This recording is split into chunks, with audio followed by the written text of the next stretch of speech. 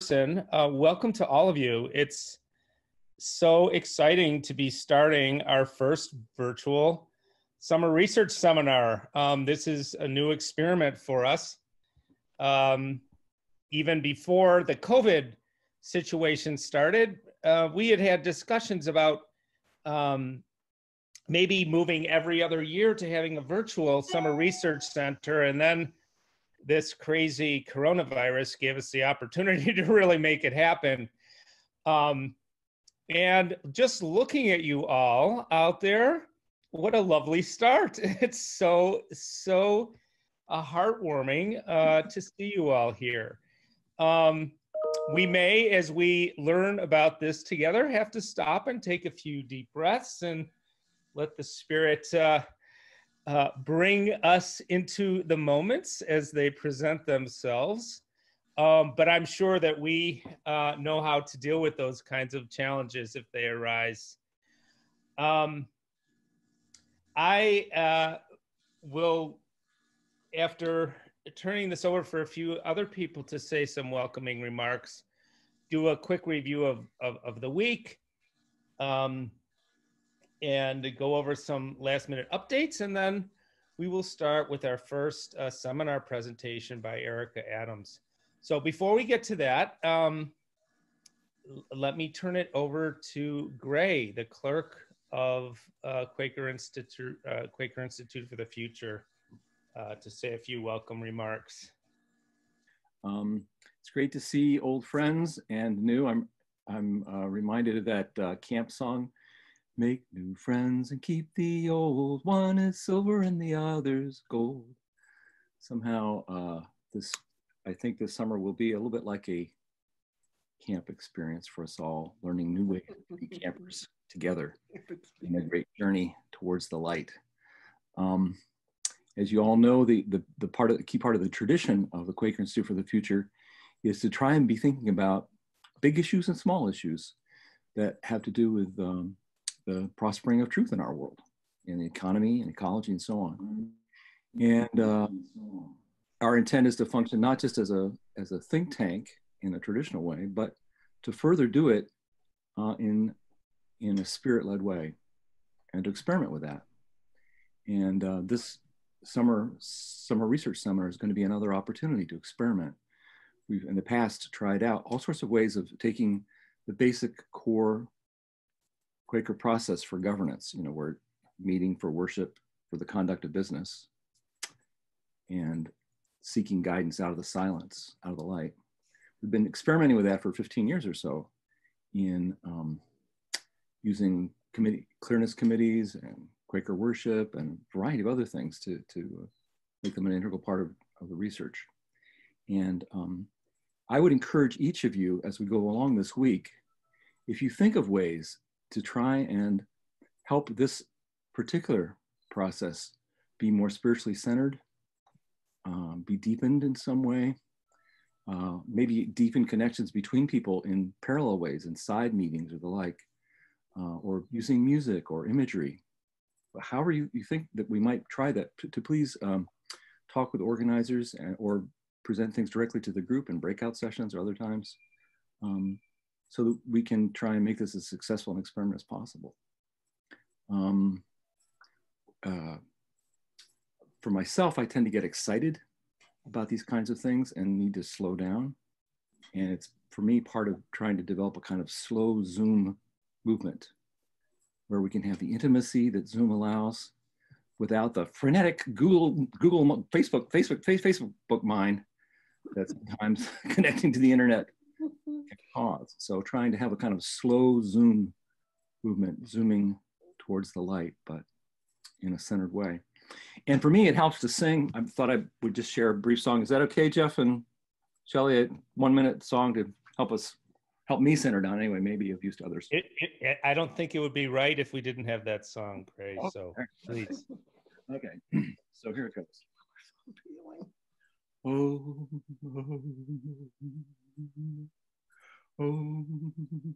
I'm gonna slow right down, yeah, so I can get there get there sooner.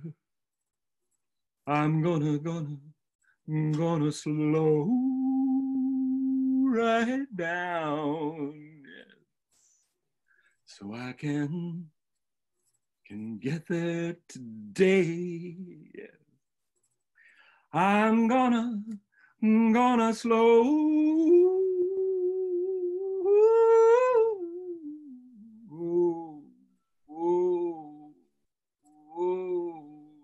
right down.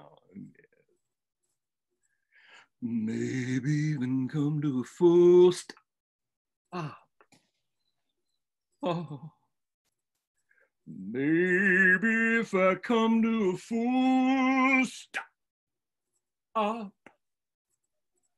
I'm gonna get there right away. Yes.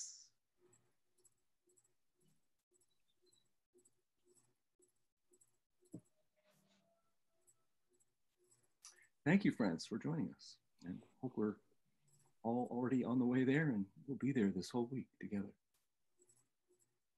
Well, Shelley, I'm going to let you follow up that act. So if you have maybe just a few words, I know you helped plan this one, and also more importantly, maybe you have played such a central role over the last few years for our Summer Research Center seminars. So I just wanted to give you the chance to say some welcoming words. Well, thank you, Jeff. We always create some magic in these seminars, and I can't completely explain what happens, but especially if you stick with this every day, you develop a rapport and a sense of community with the group, some of whom you may have, maybe for some of you, you may have never met any of us before, and here we are. But by the end of the week, there's just something magical that happens if you open yourself up to it. And I'm greatly appreciative of everyone who has brought some kind of project, research, some passion that you've been working on, sometimes for years, and you're willing to share it with us. And we'll see where Spirit takes us in working with you to move you along on your path. There's a mixture of some of us from the board here, and some of us are going to be helping with clerking and with the tech. So you'll see different faces in these roles. And we've never done this on Zoom before, so we're learning along with you. So appreciate your patience with whatever comes up. It's great to see you all. We've set this up at least for the first and last sessions each day to have a clerk. So I'll be clerking this first session, and also someone who's going to be our Zoom helper, or whatever we would call that person. So that's going to be Shelley right now. So I'm going to make Shelley the co-host. So she has all kinds of powers now. There you go, Shelley. If you have any concerns with Zoom, the thing to do is you can use the chat function. That should be on my computer. It's at the bottom of the screen. There's a number of things like stop video, security, participants, chat. You can either, when you hit chat, you can send a message to all of us, that's everyone, or just to one person. And so if you need technical help, Shelley would be, for this session, the person to turn to. And we'll let you know at the beginning of each session who is the Zoom helper. So I'm going to go ahead and share my screen again and just do a little walkthrough of the week as we get started here, provide a few updates, and then we'll settle into silence and start with our first presentation. So I'm going to share my screen. Can you all see that? Thumbs up or something? Great. So here is what the week looks like.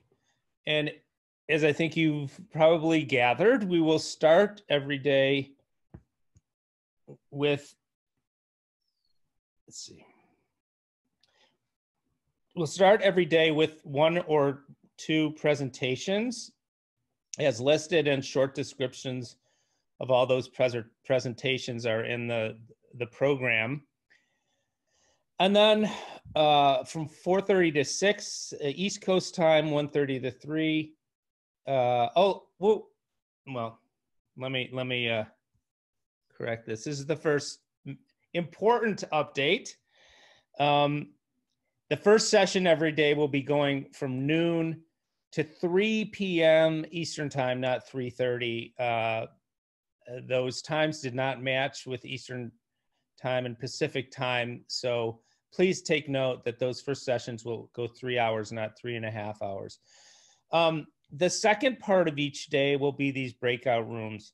And this is our effort to create some space for everybody to get together in a more informal way in between our worship sessions,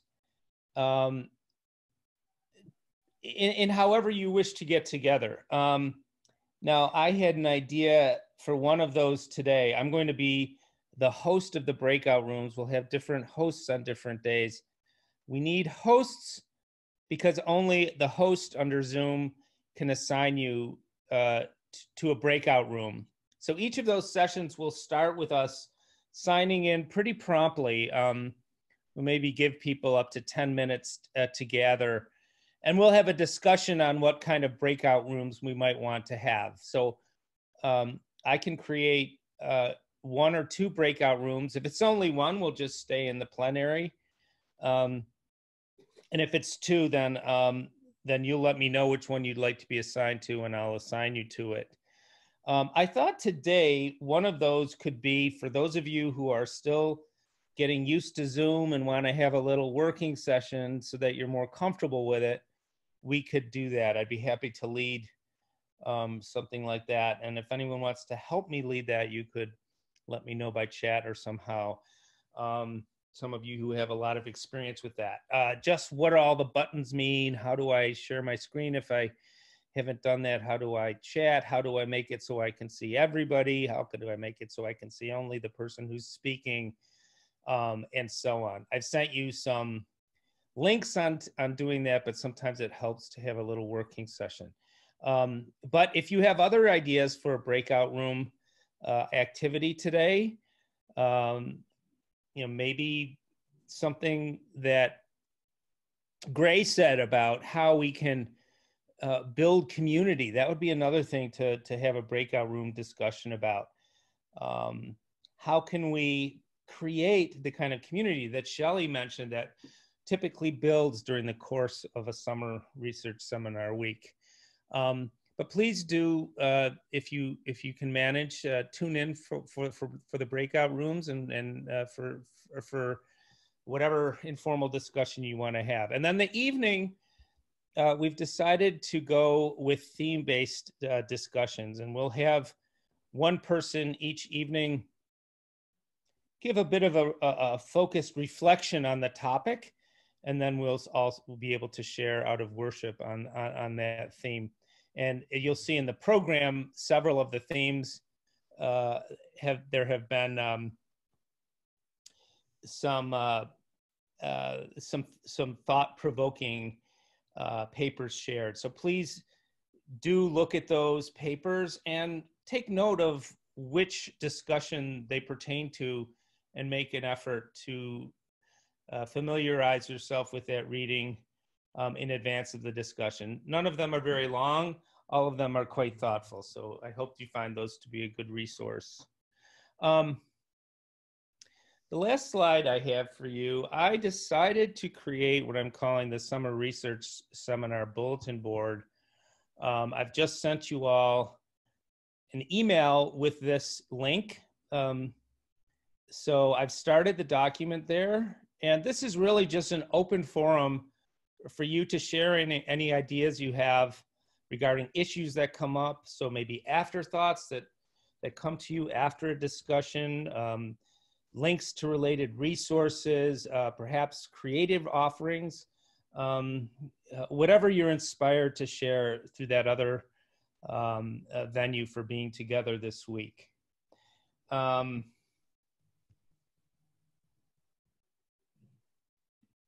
going to stop now. And the last thing I want to mention before we settle into silence and to take any questions or concerns you have is about the protocol we have for recording sessions. So some of you, for example, I will probably do this. Erica has asked that we do this morning. Might want your presentation to be recorded, and then you can use that in various ways. We can make that available to you as a video file, and you can then share that in your own networks however you wish. It also, I think, for QIF, we may, through our own social media, take little excerpts here and there and use them just to show people what we do. So if you have any concerns about appearing in any of those videos, please share that with me. So we can make a note to make sure that you're not included in any video or material that might go on social media or something like that. You can send me an email or put that in the bulletin board, however you wish to communicate that. And I just want to make sure you have that opportunity. But to be clear, we'll do this on an opt-out basis. If we don't hear from you, then we're going to assume that you don't have a problem with that. Yeah, so why don't we all settle into silence? And Erica, when you're ready, please proceed. Okay.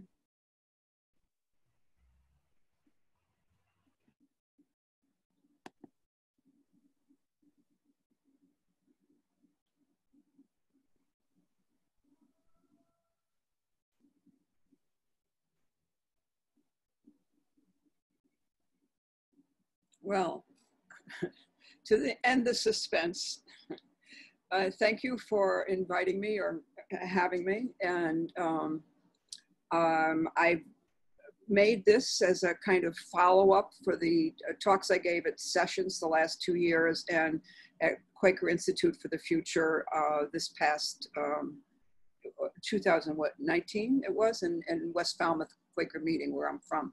Can everyone hear me? Okay, well that's good. Am I loud enough? All right, all right, all right.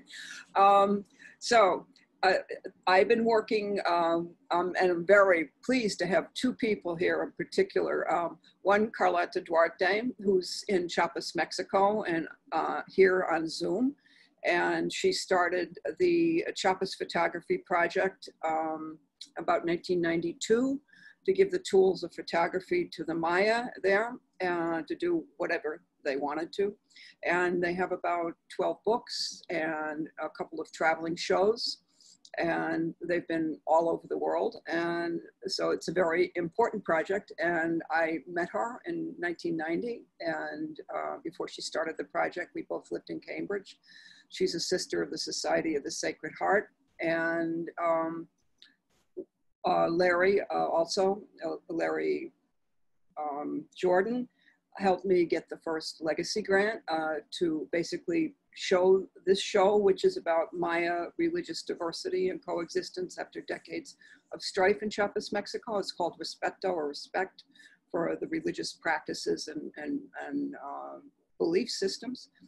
And I co-curated that with Carlota, or we were curatorial assistants to the very organized Maya. And so today I'm talking about peace in terms of conflict, times of conflict, excuse me. And it's in 3 sections: quarantine, riots, and monuments, something I think we've all been watching on screen.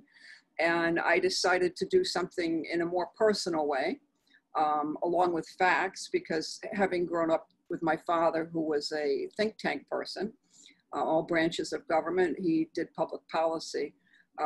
Facts and statistics, I know, can be bent in any direction. So I imagine that I'm just as, how to say, personalized as anybody else of my own belief system. Okay, so let's see, how do I get this to go? Peace, it's a question, how much peace we're talking about the United States, have we really had? and I looked at all the major wars, all this easily available information, and then the American Indian Wars. I honestly, with 8-point type, did not have enough space to put it on one page. But these are the majority of what was listed. And so you see the American Civil War, the Revolutionary War, and I put in the Civil Rights Movement and what I called the George Floyd Rebellion. The last Indian uprising was about 1923, and it started 1776, the Cherokee American Wars. So I think that goes without saying. And then I was thinking about Boston, where basically I grew up in Boston and I moved to the Cape 20 years ago and continued to commute to Boston to teach at the School of the Museum of Fine Arts, which was the art school that's part of Tufts University. And on 9/11, I was starting my first class. And everything was evacuated by 11 o'clock. The terrorists flew out of Logan Airport, which maybe if you don't live here, you've forgotten that. And so the atmosphere was very particular. There was no traffic at 8:30 in the morning in downtown Boston when I drove to the museum school in the Fenway district of Boston near all the hospitals. And when I drove home late at night, there wasn't a single car on the highway for 70 miles. And then when I got to the bridge to cross Cape Cod, I could see the bottom of the canal. And I got home and there was a girl wrapped in an American flag, and she had been one of 2 people in a helicopter, don't ask me what kind, I don't know this, that flew out of Otis Air Force Base. And they had hoped to, shoot the airplane that was going into the second tower. And to give you an idea, they missed by 1 or 2 minutes, and it took them 7 minutes to fly from, it wasn't a helicopter, fly from Cape Cod to New York City. It's faster than we go. So, and then I came back from Mexico, and then Italy on my sabbatical, where I'd been doing different projects. And there was a Boston Marathon bombing about 2 weeks after I got home. And everybody I know, including myself, has stories about their proximity to this or that. And where it ended up, they found one of the terrorists in a boat, and it was in Watertown in the shared driveway that belonged to my friend's house. So there were no degrees of separation, really. Very traumatizing. Also, when I got out of grad school in the late 80s, I worked at Cambridge Rindge and Latin, which is a public high school, and they teach everything in 9 different languages. Anything you might imagine. They teach chemistry in Cantonese and Vietnamese and so on. So it was very, we could say, multicultural. And I know teachers who had the 2 bombers in their classes, and you know, they had the best of everything, and they had Cambridge for whatever that means. And they ended up really hating this country as immigrants. Well, and then of course we have the Portland masked men. I love this, masked man clad indistinguishably from soldiers, yanking civilians off the street in the dead of night and throwing them into unmarked cars is the modus operandi of totalitarian regimes or the stuff of dystopian fiction. I think, you know, we're all on screens right now, and some of us are in the street, that this is the most frightening thing that I've seen in my entire life. So quarantine, who expected quarantine? I wish in a way that we could do breakouts in between each section, but I don't think this is going to happen. So I came back from Boston and I put myself in quarantine when Harvard University closed down Sanders Theater, where I hear all kinds of wonderful concerts. And I've been going there for 50 years. And when I understood that the students weren't coming back, that they were going to go online, I knew that something was terribly up and frightening. So in Massachusetts in particular, the first case was February 1st. I myself was sick, but tests proved I wasn't sick with COVID, but it was something else. And it was a very rapid increase. And I think that's what we're all worried about, is how quickly this spreads. And March 10th, the Governor Baker declared a state of emergency, and I'd already been in quarantine 2 days. And so this all happened really quickly. And March 12th, 100 people had tested positive and no one was being tested. Mid-March, systematic testing began, and I had friends who did that. It was really amazing in Cambridge in particular. And then March 15th, all the schools were closed, restaurants, gatherings of more than 25. And then the CARES Act relaxed some unemployment claims for receiving benefits. March 23rd was a stay-at-home advisory, and it closed all non-essential businesses, including construction. March 22nd, 7th, they extended the tax deadline, and remote learning happened in Harvard, MIT, Tufts, and BU, and many other colleges. And then on the 30th, 43,000 tests were done by Quest Diagnostics. Boston Mayor Walsh announced April 2nd that there were field hospitals. Tufts University set up dormitories, for example, as a possible field hospital. I don't think it was needed. A curfew was given April 5th, and masks in public were mandatory. And then MIT did a preliminary study, I thought this was interesting, of sewage. About 115,000 regions were, 2.3 million were infected. And they only had 646 confirmed cases in the area. April 28th to May 28th was an extended stay at home. And whoops, wait a minute, the surge was over, typically 22nd to 31st. And then phase 2 happened when childcare, day camps, retail stores, outings could open. And in June 22nd, we had the lowest, Massachusetts, the lowest transmission in the country. And July 2nd, phase 3 was including gyms, casinos, and museums, which have been suspended. They're no longer opened. 29th of July, COVID-19 deaths were 7,243 of 8,580. 84% are 70 and older. So what does this mean? I think it bears saying again that it exposed the fault lines, the income inequality, who could stay home and work, who had to depend on CARES Act, which was for part-time workers, who had to go to work. And it exposed the systemic racism, with African Americans dying at a higher rate than the percentage of the population. It exposed sexism, who had to go to work and how, and classism, who had money to get by as if it was an extended vacation. Medical insurance crisis. It was probably the best case we could have since the Depression, that we should have a unified national health care. Housing crisis was exposed.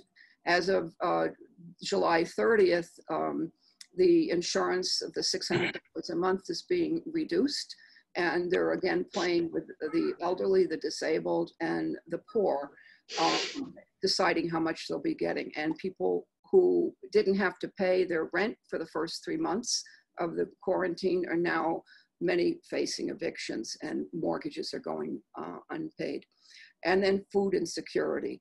There were more people. I saw lines in the beginning of cars out west for middle-class people trying to get food. Okay, so the unemployment rate in Massachusetts in March was 2.9. Boston in particular had the most, how to say it, one of the strongest, 8 strongest economies in the United States. So good. You saw buildings going up everywhere. Cranes were everywhere. It was flush, like Silicon Valley was flush. And if you were here in Boston, you couldn't know how badly things were already in the rest of the country. And so that was 2.9% versus 4.4% of the rest of the United States. And by June, it was 17.4%. The Great Depression was 25.6%. And then I opened the New York Times, which I read every day, the paper version. And on Friday, July 31st, it says virus wipes out 5 years of economic growth. So Wilson is working from home. And we did Zoom almost immediately. We started mid-March at West Falmouth meeting, and these are some of the people in the meeting. And also for the apology letter, the New England Yearly Meeting apology letter to Native Americans, we were working on Zoom. You can see Leslie Manning here, and she's now presenting this at sessions, and then myself. And so the CARES Act was huge. I mean, it allowed a lot of people to survive. And again, the $600 a week will stop being paid on July 31st until something is added. And this allowed people to pay their bills and the economy to thrive in a way that it won't without that money. And so everybody had to do information gathering simply because no one really knew. The medical community, as strong as it is in Boston, with all the teaching hospitals, nobody really knew anything about COVID. And so everyone was learning on the job. And it was very important for everybody, I think, I did, to look at all the sources you could get and read. I must have read 10 articles a day. I turned on American news, and then I started to wonder, okay, where's the leadership now? I mean, this is an ongoing issue, right?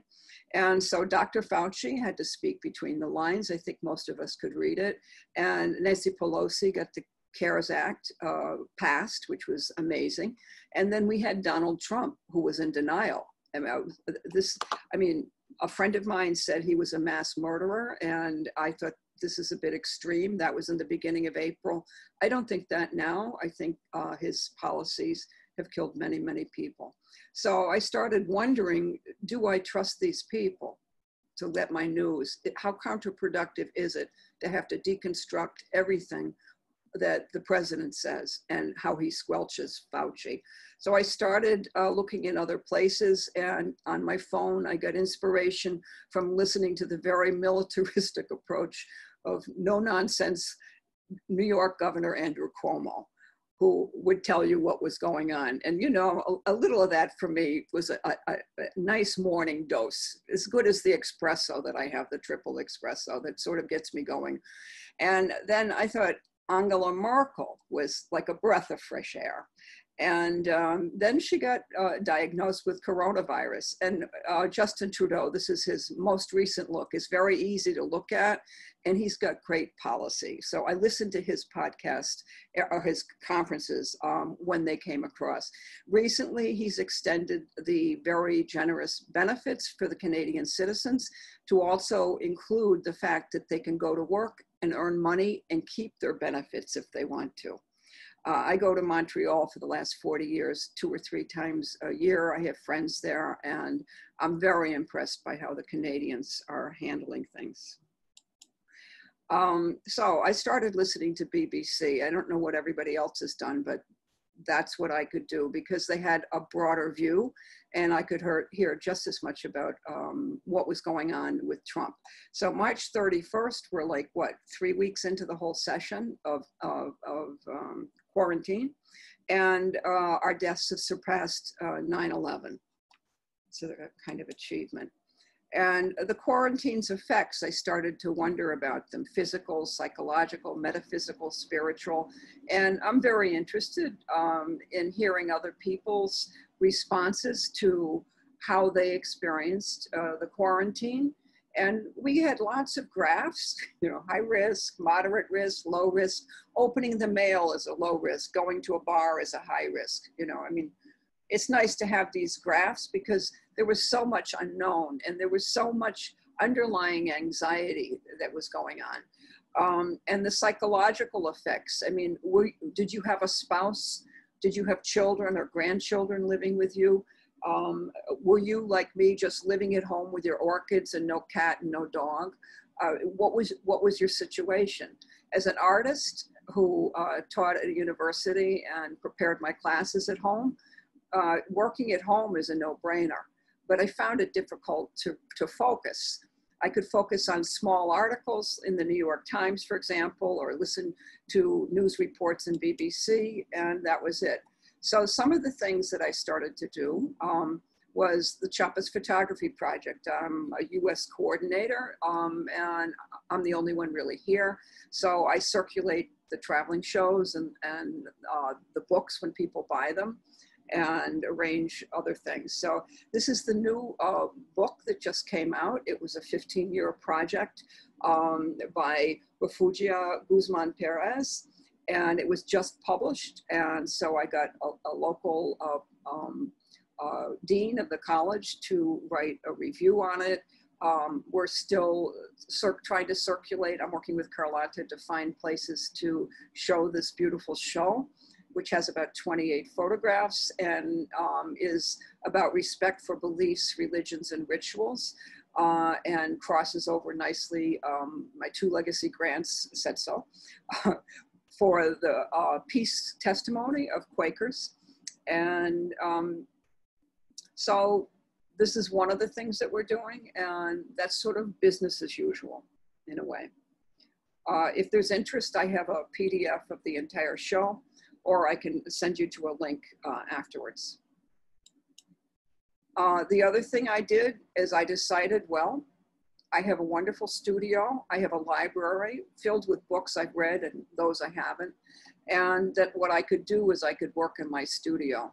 I'm in my studio now because it's air conditioned. It's the only place in the house that's air conditioned. And I put white cloths behind so you don't have to look at all my machinery. So I started to think just in a very abstract way, which I don't usually do, so that it wouldn't be content driven. And so it would be about the colors and the shapes, the feeling that it generated. And some people did yoga. I connected with friends all over the world through Zoom. One of them was in Italy, and where quarantine was really frightening. She couldn't leave the house unless they called ahead to go shopping. And she would do yoga, but I just watched. And so this is my kind of yoga, to try to center and to try to feel out where I was. And it was called May a Simple Light Rise from a Complicated Darkness. That was the first of about 20 small ones that I've made. And then came the riots. About 2 months into quarantine. My personal feeling is that the quarantine focused people on essentials. You know, we couldn't leave the house. We grocery shopped almost never. And people got into cooking and listening to music and watching Netflix and things like this. And to my shock, I turned on the TV, my mistake. And Monday on the 25th, I saw this. And I thought, I can't believe that I'm watching this. How is this happening? 1, how is this happening? 2, how is it on TV? Why is nobody doing anything? Why is this happening? And in 8 minutes, George Floyd was dead. And I'd watched the whole thing. I don't think I've still gotten over this. And I think that the quarantine had focused people and quieted people to such an extent that it acted like a funnel. And with this, it exploded. And here's a disclaimer. My brother lived in St. Paul for 33 years. And with his new girlfriend, he's 59 to her 56. They bought a new house in 1915 and in a new neighborhood across the Mississippi River in Minneapolis. And all of this that you're about to see happened in their new neighborhood.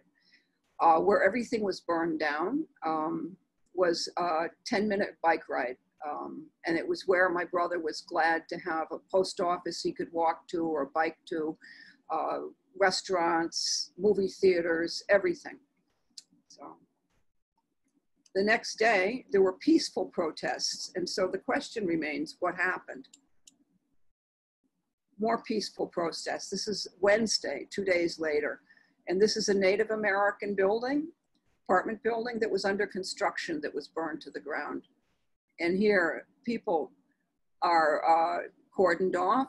Everything's relatively peaceful. You've got, you know, the American police in their usual gear.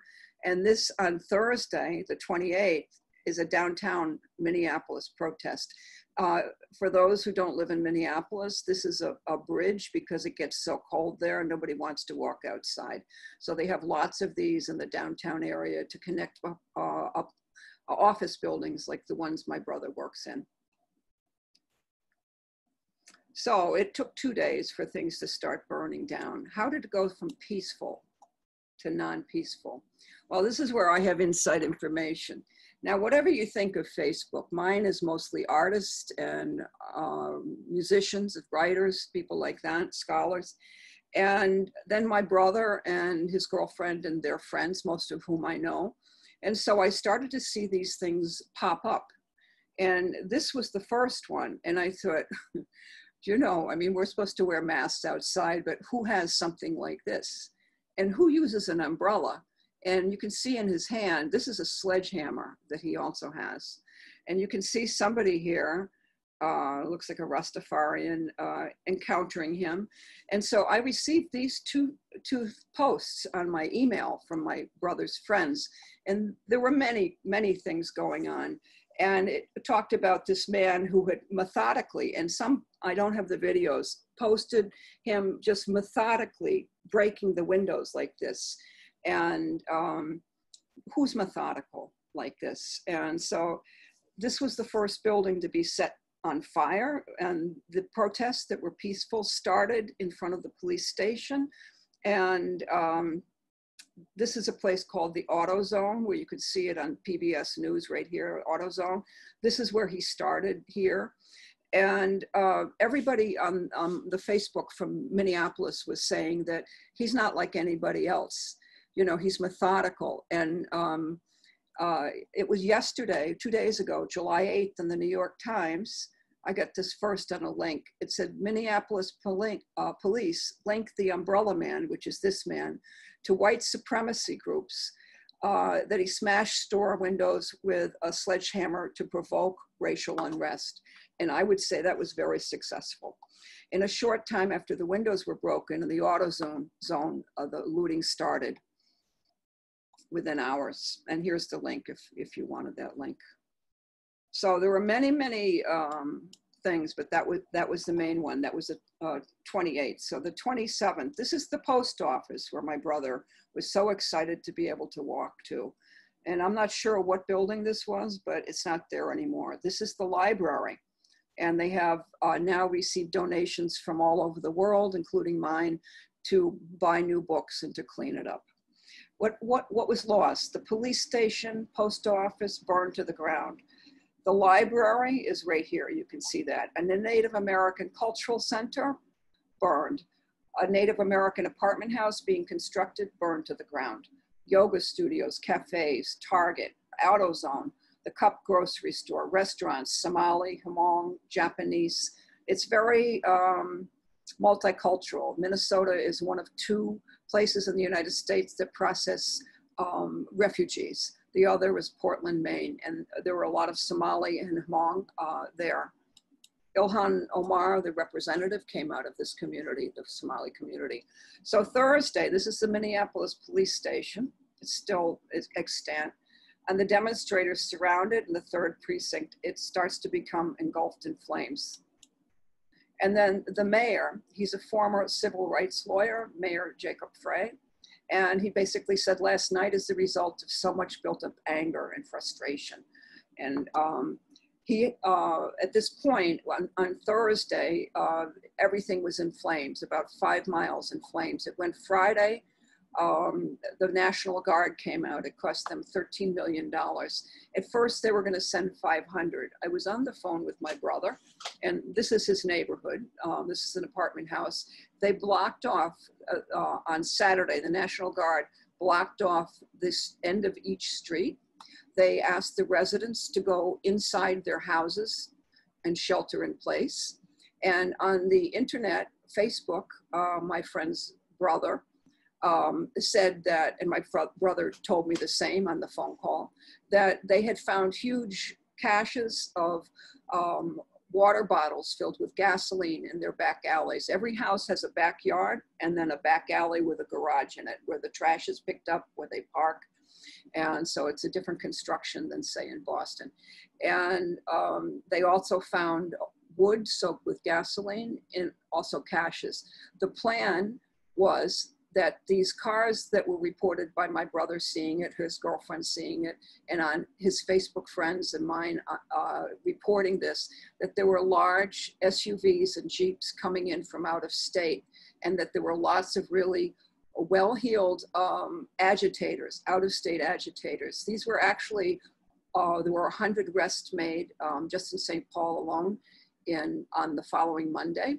And about 90% of them were out of state. They were highly funded. They were well-heeled. They had brand new cars.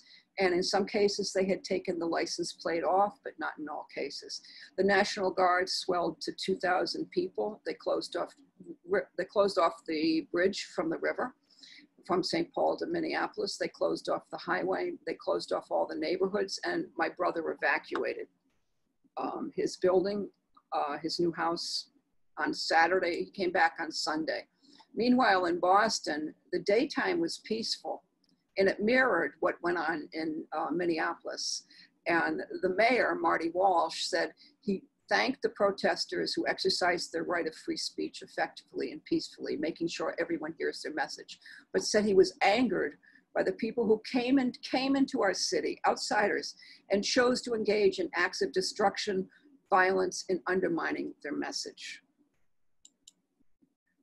So this is the aftermath of where the citizens are cleaning up. Walgreens, tattoo piercing place. This is the library. This is also the library here. These are taken by my brother's girlfriend, Allie Kress. This is a restaurant, rodeo restaurant.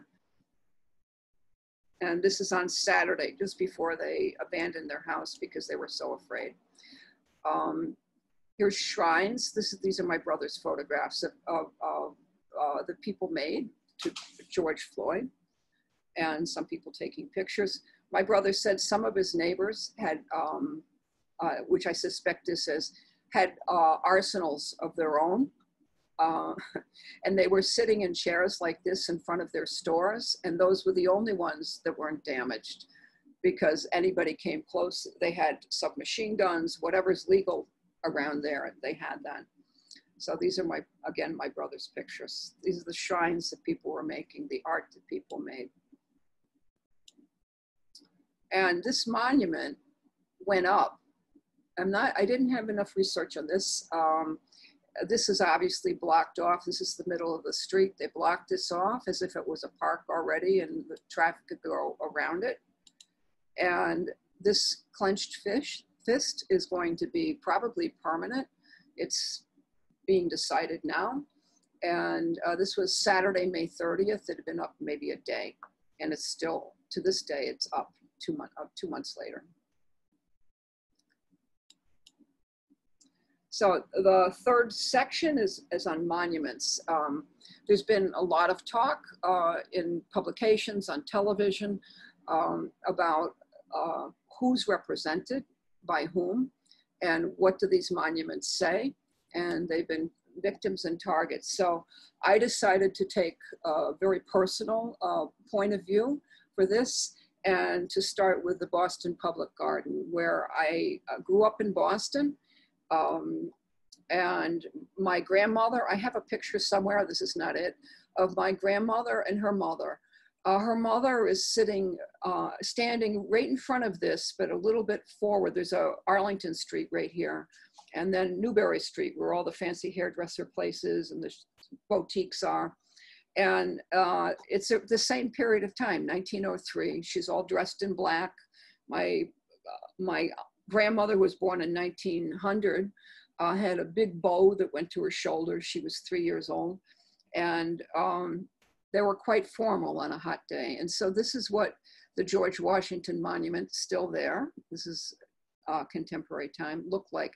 About 1869, it was unveiled, and the sculptor was relatively obscure, and it was funded mostly by local citizens and constructed by Massachusetts artists and artisans.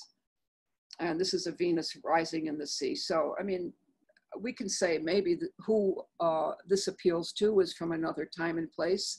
But I think in a public space, that's always been the attraction of monuments. As an artist, I know how much it takes to learn the skills, to get the commission, to build it, to get it up.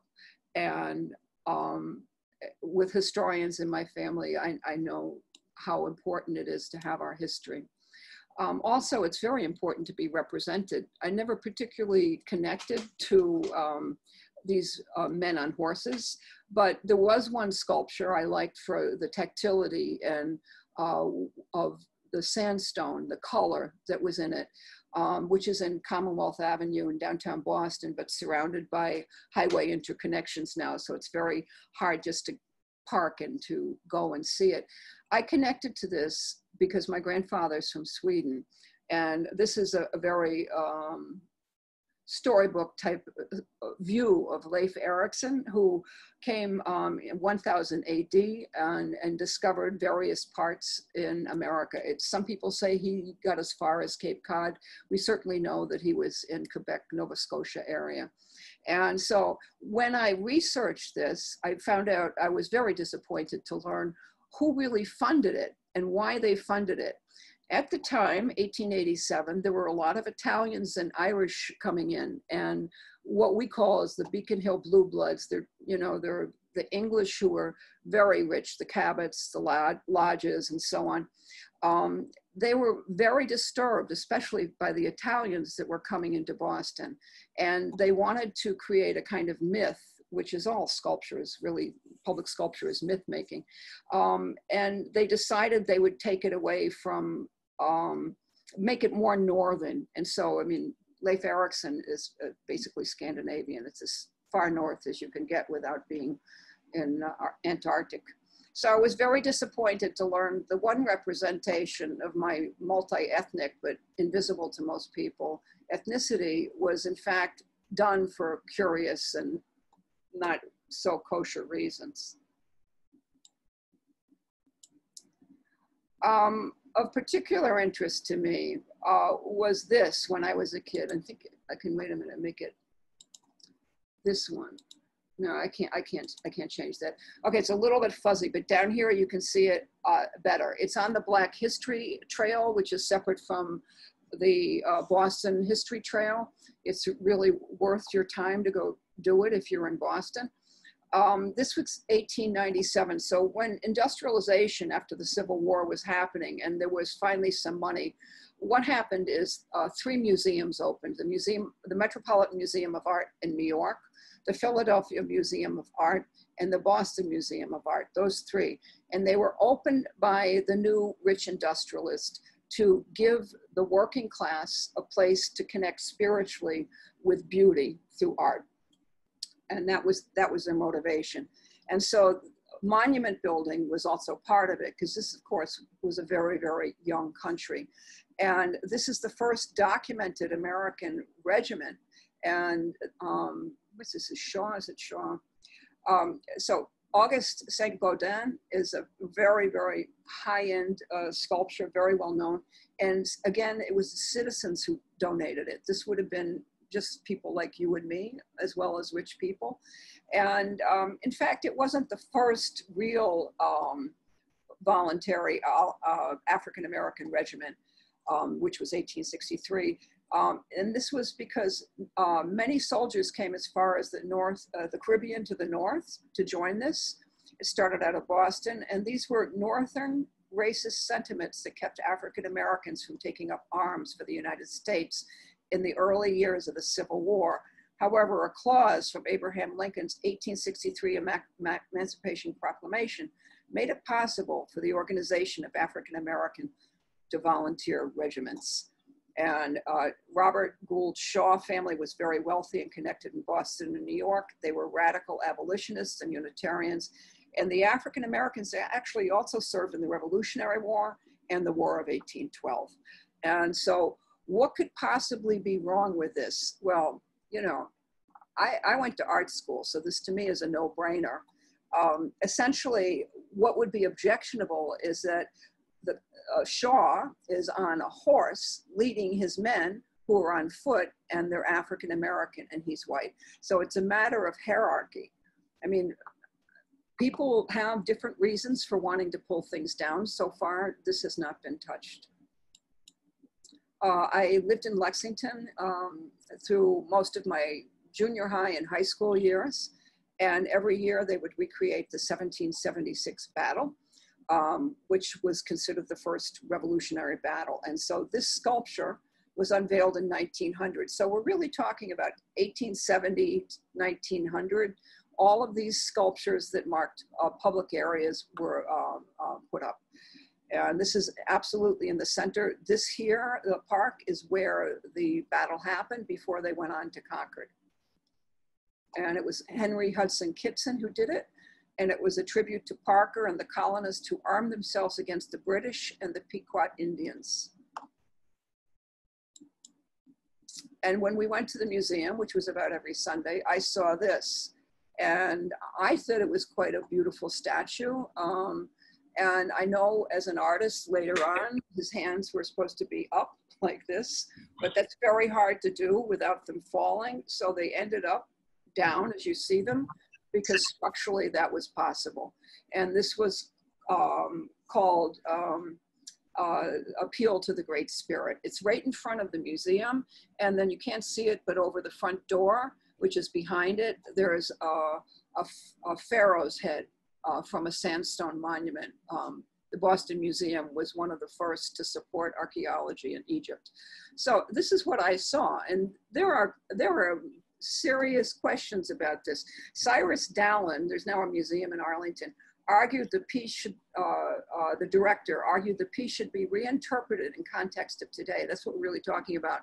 And then in the Boston Globe in July, Joseph Zordon, a former curatorial intern at the MFA and a member of the Bad River Ojibwe Nation, the essays published on the website of the museum, he decried the harm that the piece represents, the great appeal to the spirit. He writes beautifully, Dallin, who, by the way, was from out west, and he was so rough and ready that when he came to the art schools in Boston, he was considered beneath contempt because he was so crude. And he lived and was raised around the Native Americans in the West. And so he felt like he was valorizing them. But this is what Joseph Zordon thinks in July 2020. Dallin has taken our grief as indigenous peoples and cast and immobilized it in bronze, cursed to hang in the air forever, with lips parted and eyes frozen wide open. So far, nobody's hit this. And then this is in the South End, which used to be houses for the very rich and then became tenement houses and apartments for the poor. And then housing projects were built in the 60s and 70s. And so people moved out of dilapidated townhouses into these structures. And so now today it's a mix of very rich who've done over these 19th century townhouses and a lot of African-American population that lives there. This is a emancipation group at Harriet Tubman Square in Boston. And this sculpture, I forget when it was put up, but it was in the last, I think, 15 years. And it's quite beautiful. And it has this little park all to itself, very small. And this is Edmund Berry Gaither, who's the director and curator of Boston's Museum of the National Center for African American Arts. He said, public space has always been a battle terrain, especially for those with really progressive points of view. And he said, public space generally reflects the voice and the vision of the status quo. And what does that do? You'll find facile explanations of the relationship between one group and another that are simply false to human experience. And this was also subject to violence. It was harmed during the riots. And then we have a now headless Christopher Columbus in the Christopher Columbus Park, which is on the edge of a traditionally Italian neighborhood that before that was traditionally Jewish.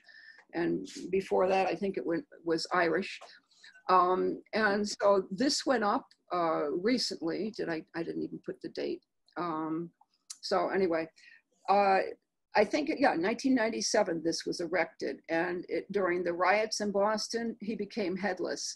And one person said that he is not a beacon of American fortitude, bravery, or discovery. He's a patron saint of colonial violence. Leave the statue up and let the real conversation begin. So Marty Walsh has decided to store it away to avoid recklessness and, you know, talk about restoration of it, and then let the serious conversations begin and maybe a recontextualization. Harvard University Law School was founded by the largest slave owner in Massachusetts. Royal was his last name with 2 L's. He had slaves in the Caribbean, and he decided to make a house next to Cambridge in the town of Medford. It's now a museum that has a lot of people come and talk about slavery, including slavery in the North. And I think that the context of talking about what should be done in that particular case, they talked about taking his name off of the front of the law school. And I thought that was erasure of history, which bothers me personally a lot. And that what should happen is inside there should be a very large explanation of who this man was, what his implication for slavery was, and what the amount of money that Harvard got from it. I mean, essentially we can say that in my upbringing in the North, in the Boston area, we were told that slavery was a Southern problem.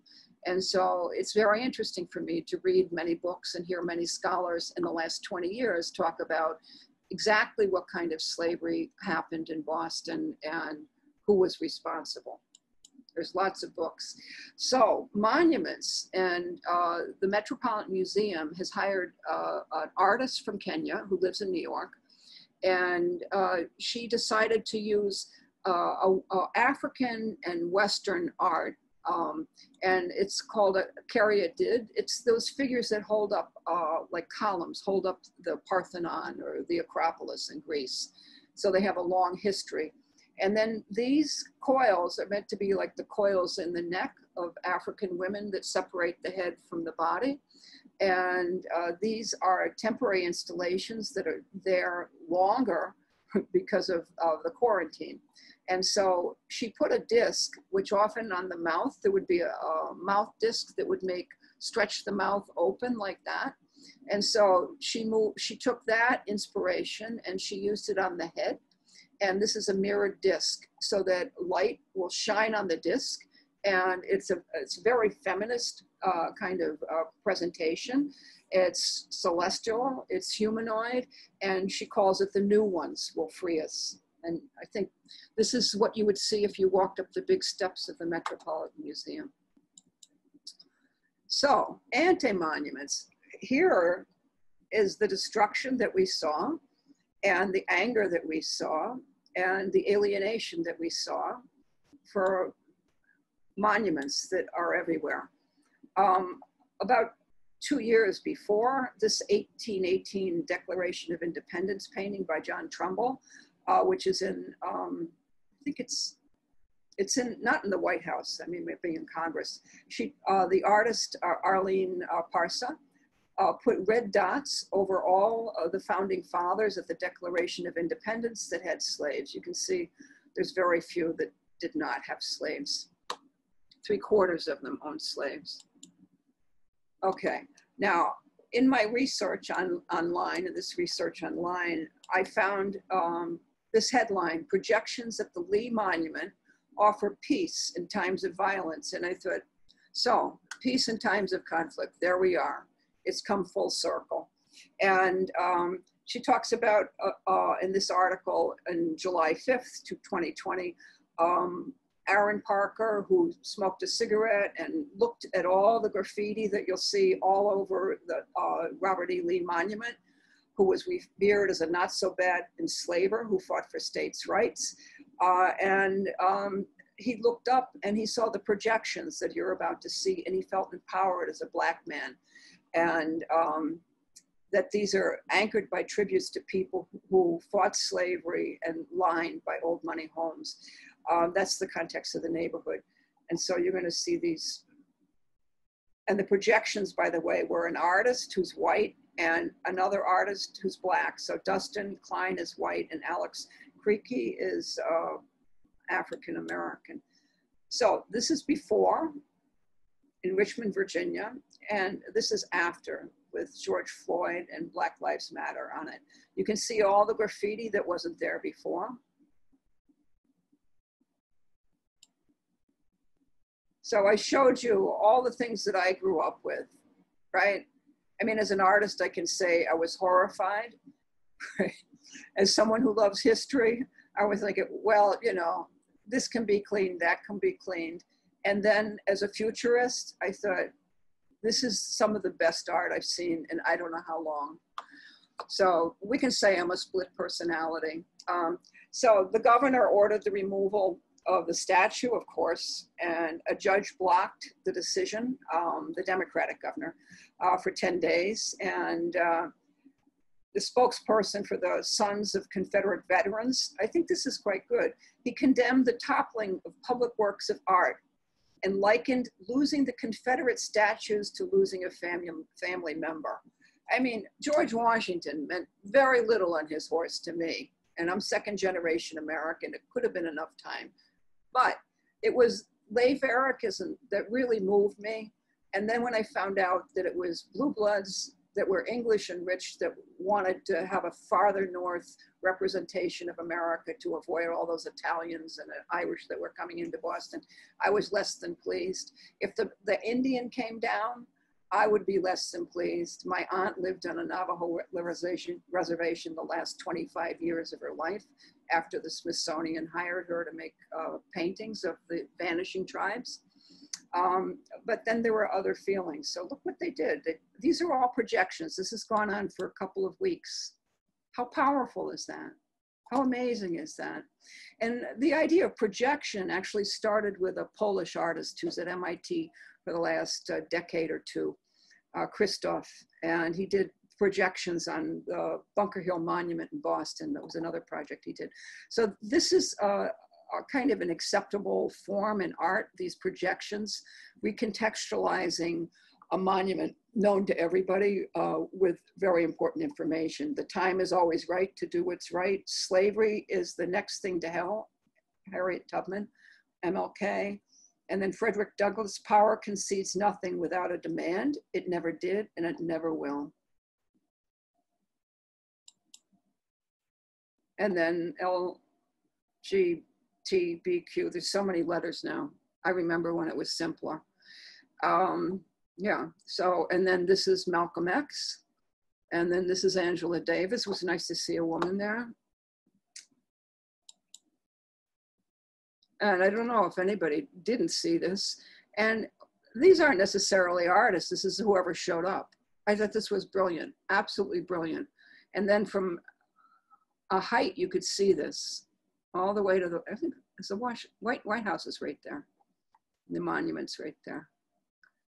So that was breathtaking.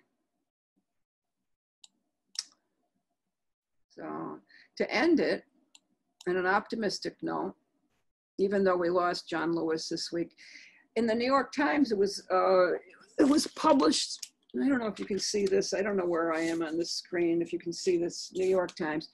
He said he wanted this essay, his last essay, to be published the day of his funeral. And he said, together you can redeem the soul of our nation. Though I am gone, I urge you to answer the highest calling of your heart and to stand up for what you truly believe. He was born in 1940 and he died this year, 2020. And this essay, should I read the essay? Give me the hands up or hands down. No, thank you so much. My voice is about to go. So here's the essay. And how can I get out of this? Stop share. Yeah, okay, I'm back. So comments, please, some kind of any comments.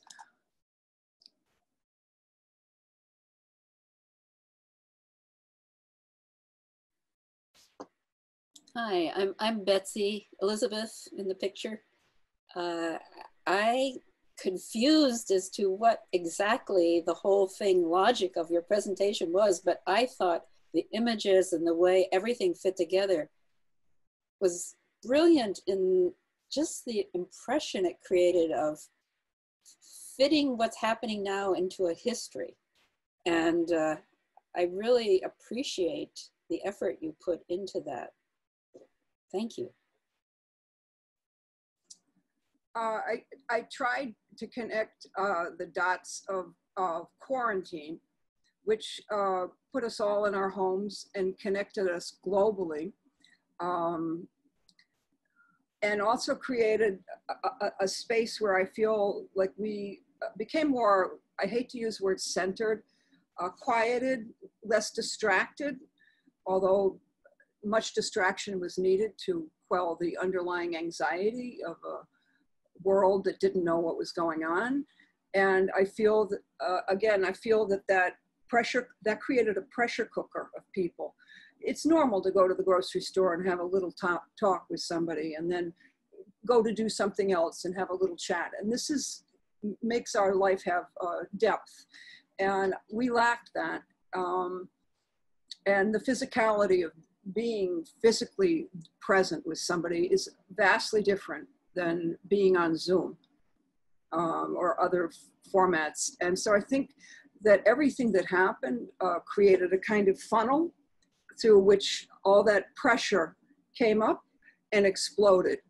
And this also happened with the women's demonstrations that started in the United States. I can't remember where they started. And then they were in Europe, and then they were in Japan and Asia. So this is a contemporary phenomena, and that's what I was trying to do, to talk about representation and what happened in, I think, Minnesota. I had a particular lens that is just a couple of months later coming out. I was absolutely horrified when my best friend, who's now back in Brazil, best friend of 15 some years, Anna said to me on Facebook, well, you can't make an omelet without breaking a few eggs, when I was so horrified by my brother's new neighborhood going up in flames. I mean, he has no post office anymore. So I try to give a very personal view with facts, and I know that statistics can be moved in any direction that you want to make them go. And so I hope by giving my personal point of view and experience that it opens something for you, a dialogue about monuments, about representation. Who's represented, who's excluded. Quarantine excluded a lot of people, and the African Americans were excluded more than anybody else by death. They died more than anybody. Okay, any thoughts?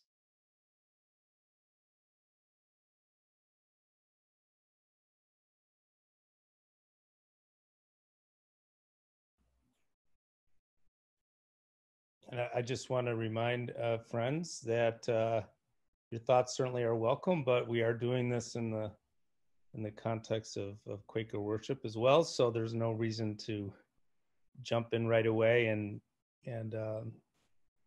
so we can continue in that way.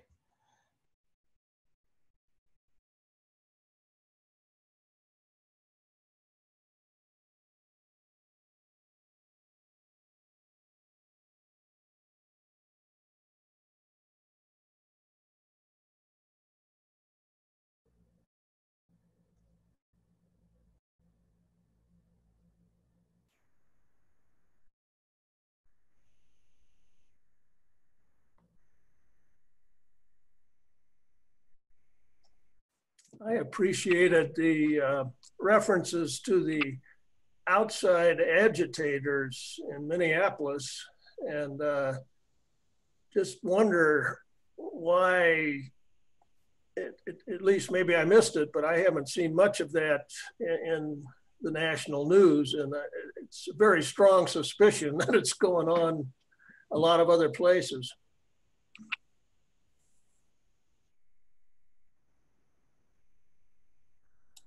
The New York Times article on the 28th showed that the Minneapolis police have now made the connection with those Facebook images from my brother's friends who lived in that Minneapolis neighborhood, who were noticing that umbrella man methodically. It was no passion. It was the methodicalness, and all dressed in black and with an umbrella and a gas mask, right? I mean, he was very striking. So people took photographs of him. They went up to talk to him. They couldn't stop him. And then they started noticing other things. So this is the neighborhood where my brother lives. It's the neighborhood he moved into at the beginning of April after living 33 years in St. Paul. And only on the 28th of July on New York Times, when I was researching this, because I didn't see it right away in the paper edition that I get every day, that's why I posted that on that same slide. So it took from the 28th of May to the 28th of July, 2 months, which actually in terms of crime is pretty good turnaround. It means they're really, really focused on it. I'm very impressed by Minneapolis as a very multicultural city, but I think it has all the problems any other place has. They just are, I think, more proactive in dealing with them. Obviously not entirely successful. So the reason you haven't heard it, I know our president projects all the time when he says lock her up about Hillary Clinton. I mean, he's really deflecting interest from us locking him up. And we have lots of good reasons for that. And so when they talk about Antifa, there's no Antifa. It's a name that was concocted around the Seattle demonstrations or riots, whatever. There's no organization of Antifa. You know, he's really deflecting interest again from these people obviously are funded. Every time, you know, there's a demonstration, the right wing says George Soros is funding it. And I'm thinking, is this true? Why did I give my friend's daughter $50 to go to the women's demonstration? A Quaker friend, right, his daughter. You know, if George Soros could have given me the money, that would be really great. There's no such thing. These people were funded. These people were organized. And I don't think they were just in Minneapolis. They started there. And so it's just coming out in mainstream news. In Minneapolis, they made connections to his white supremacist group. They made connections to a motorcycle gang that he belongs to. You know, I mean, with digital media, things aren't so difficult to figure out. I hope that answers something.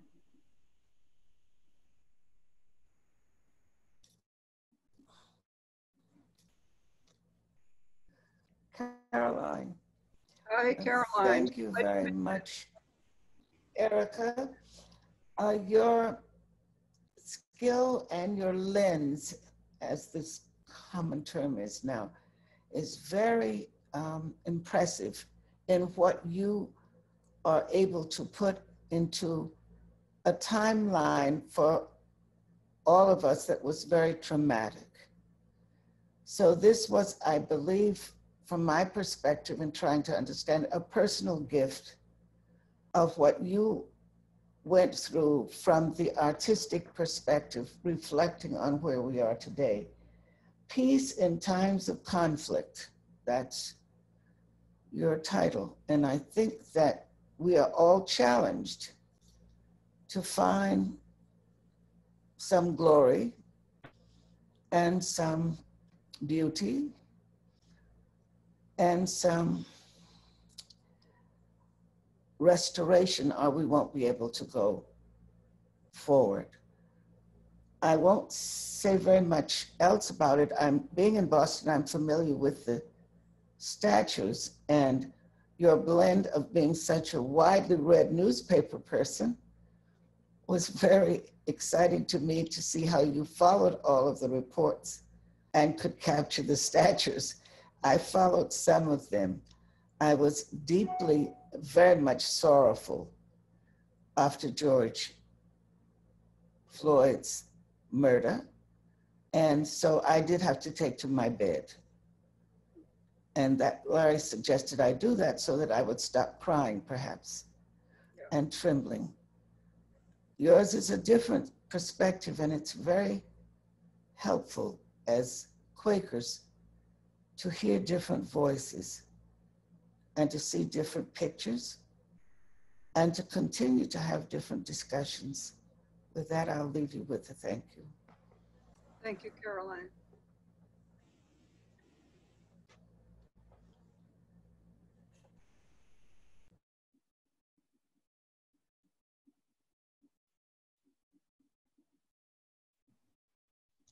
I really appreciated what you brought out about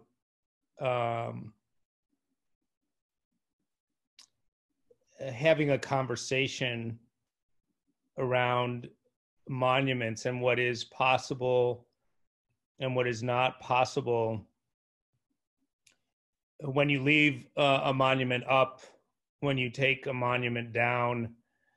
I agree with you that the art that was done with the projections on the monument of Robert E. Lee is tremendously powerful. You know, as a gay person, maybe this is a bit of a stretch, but I remember my mother saying, "Oh, I don't know why." This was before I came out. Why gay people have to use that word "gay"? It already means something. And I said, "Mom, that's what gay people want to be called. Maybe get over that." And it was a reclaiming, in a way, of some power and space. I think that maybe there's something similar going on with these monuments. Do we stifle a needed conversation by taking some of them down? Do we stifle conversation by leaving some of them up? And how do we sort that all out? So I thank you for a really rich presentation in general, but I just wanted to bring out in particular that line of discussion, which I find very, very thought-provoking. So thank you. Oh, thank you. I'd like to thank everybody for, actually showing up and giving me the opportunity to make this PowerPoint and to think through what, as Caroline said, she took to bed. I took to the PowerPoint. I took to images as an artist, as a thinker. I think through images to work out what this quarantine is, what those riots that destroyed my brother's new neighborhood is, what happens to all these artworks, these public artworks, for a public conversation that we all need to have, and about representation. So this offered me a great chance to think through things. Two simple comments.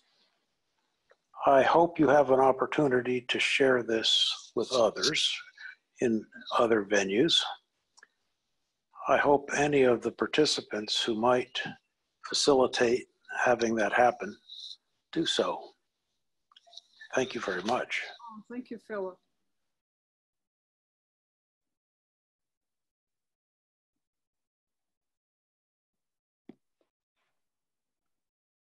Oh, on that point about sharing talks, I glazed over it.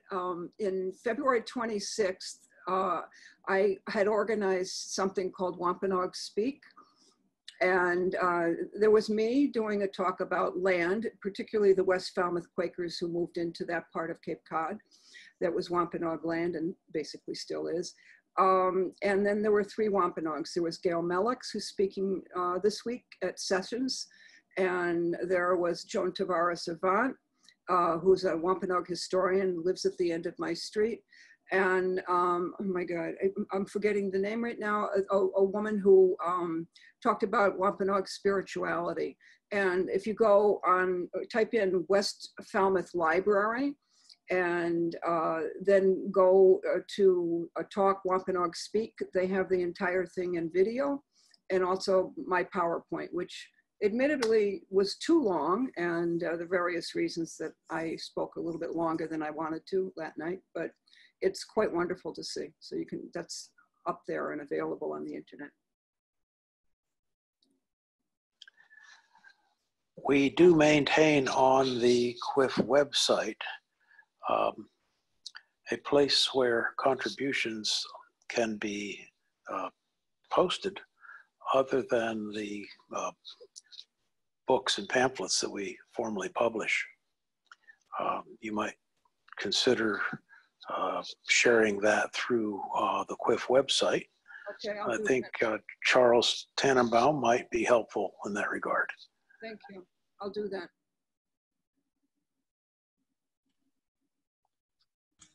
I'd like to comment, but I want to first correct something, and that is that my name is Shelley Tannenbaum and my husband's name is Charlie Blanchard. So just to keep that straight, we're not one unit.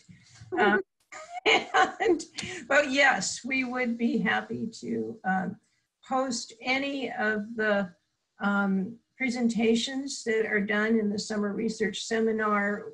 Those who are interested, who would like to have something posted on our website afterwards, will send us the material you'd like posted and we will make that happen. And at this point, Charlie is probably the recipient of that material. Is that right, Charlie? We're in the same house right now, but we're in different rooms. You can also post links like that on the bulletin board that I mentioned earlier, and then those of us on QIF can sort of go through that afterwards, and as a source of material we might want to then also share on the website. Yeah. I really appreciate the Google Doc that Jeff has set up. I think that'll make things much easier for all of us to have everything in one place and be able to access it all week. And then we'll check with you later to see if you're comfortable with us posting any of that on the website. Erica, I really appreciate how you've put so many different things together and give us help us see this all in context. But it's making it hard for me to make any comments because there was just so much presented that I don't know where to start. But I do really appreciate seeing it all together in the context of what we've been living through and are still living through. I think I want to focus on one thing because I've been talking a lot in the presentations I've been giving about COVID-19 and the uprising and how it relates to climate change and issues like that. And I've been calling this an uprising rather than riots. And I think it's an important distinction that the violence that occurred, the destruction that occurred, some of it was from people who have just so outraged at the end of their whatever, couldn't do anything else.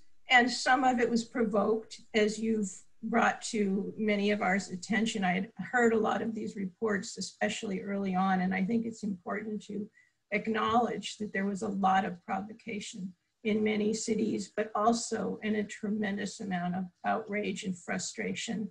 But I've tended to focus more on this amazing upwelling of change, of recognizing that things have to change dramatically, radically, and how I haven't felt more hope than I'm feeling now.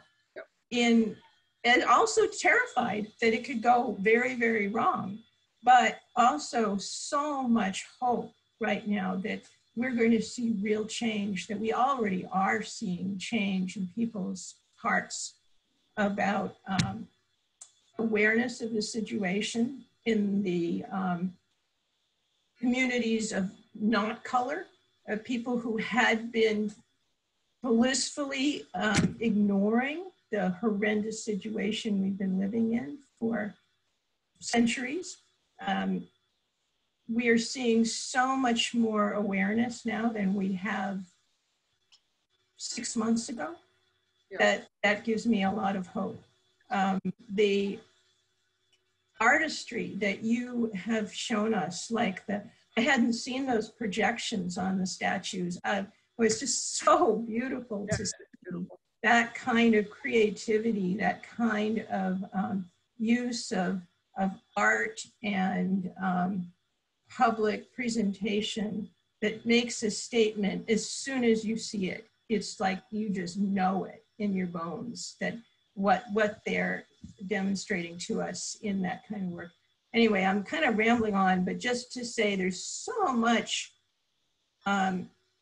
change that's happening right now that I'd love to see some of that fervor, some of that upwelling of political awareness be added to this already amazingly rich presentation that you've given us.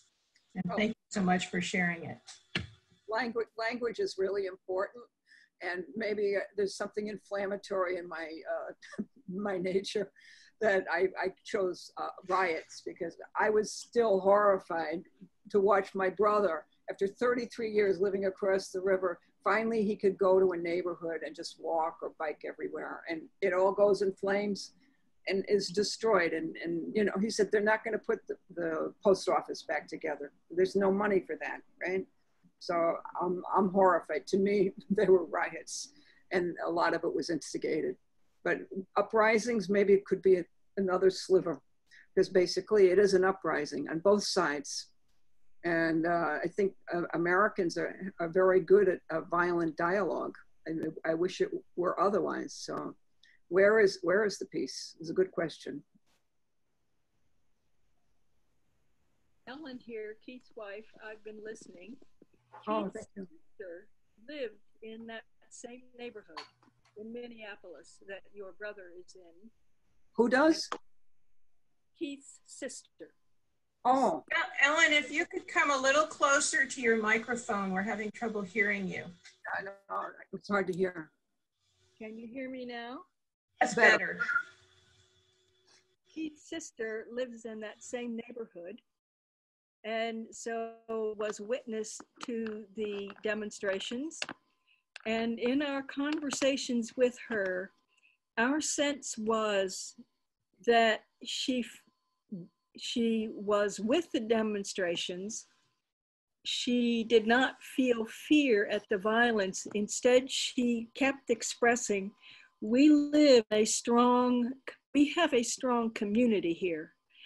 And so my question to you, was your brother having that same experience of strong community? It was manifested in the ways in which the citizens went out and sat in front of storefronts during those demonstrations when people were going through and destroying property. And she expressed time after time how she felt the strength of that particular neighborhood. And I wondered if you could comment on that with regard to your brother's experience as well. Well, they moved in early April, and it was a totally renovated house, and they had been putting things in. They haven't sold his house in St. Paul yet for the previous month, so it was pretty easy move-in. And they were both working at home, and in this place they have a study for each one of them on the second floor. And they were working all that week, and then they get up early and they break from work around 3:30. So I don't know in particular, except that my brother did say that his neighbors told him they had submachine gun. I don't know the language of all the guns, but like not just a usual rifle. And they were sitting in front of their buildings in those chairs, one of the photographs I had, with their guns. And when they did that, nobody that was from the outside agitator came and tried to hurt their buildings. So I know that part. And those photographs I showed of the aftermath were taken by my brother and his girlfriend, who otherwise were working all week. And I think that they went out on their bikes otherwise, but they were also in quarantine still, you know, and would have been wearing a mask if they were on a bike or taking photographs. And I know Saturday night, I called Thursday, Friday, Saturday night, I got my brother. His girlfriend was packing to leave for a friend's house. I said, what are you doing? And he was too upset. I said, no, you're going with her. take 2 cars, take your laptop so you can work, and take an overnight bag. Just, you know, if you're leaving, just leave. And at that point was when, through the Facebook communication, and then with my brother confirming it, everybody had been told to go to their back alleys where their garages are, behind their yards, and to look for these large, I mean, huge caches of water bottles filled with gasoline, wood-soaked, gasoline-soaked wood, that were the next target of the outside agitators, which was to take down the neighborhood. And when he was leaving on that Saturday, there were 500 promised National Guard coming, and they ended up getting 2,000, far more than they thought they would, from neighboring surrounding areas. And it cost them $13 million for this. And they blocked off the ends of all the streets. My brother was like, you know, Lake Street, his house is two houses from Lake Street, this East Lake Street where everything happened. So, I mean, it was frightening because it was their place where they had just moved in. It was the place that they were working. They didn't really know their neighbors yet. They knew some people who owned stores. And I mean, they were on the side of the peaceful demonstrators and the agitators. I mean, there were so many people saying, have you noticed there are cars, you know, brand new SUVs and brand new Jeeps coming in from out of state. I mean, this was all, I don't know, it was sort of like 1776 when the Minutemen were just farmers with a family in a house far from somebody else. And they all got together and they defended themselves against the Redcoats, against the British. So this had a very modern day flavor for that. And that there was peaceful demonstrations is like well documented. It was huge, days and days and days of it. And the cleanup, the photographs by my brother and separately from his girlfriend, was showing how community oriented this community was, cleaning up their library and couldn't do anything for the post office, the police station. So I don't know if that answers it. I'm still disturbed by this. This destruction disturbs me.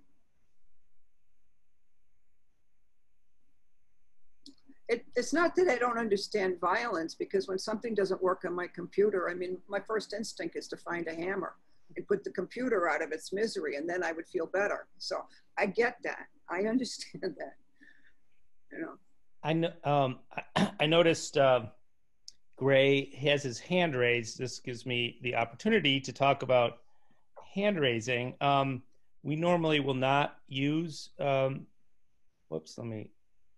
We normally will not use the raise hand function that Zoom allows.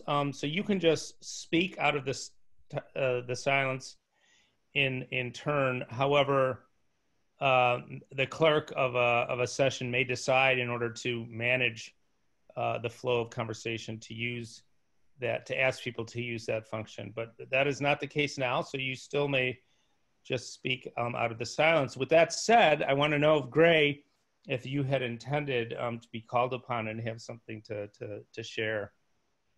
Yeah, I didn't want to jump right in the dialogue that was going back and forth. Thank you very much, Erica, for the presentation. It's just lots of helpful organization of images and details and narrative and structure in terms of trying to process all the things that have been going on in the recent months. It gives rise to a question for me. I'm not sure I can put it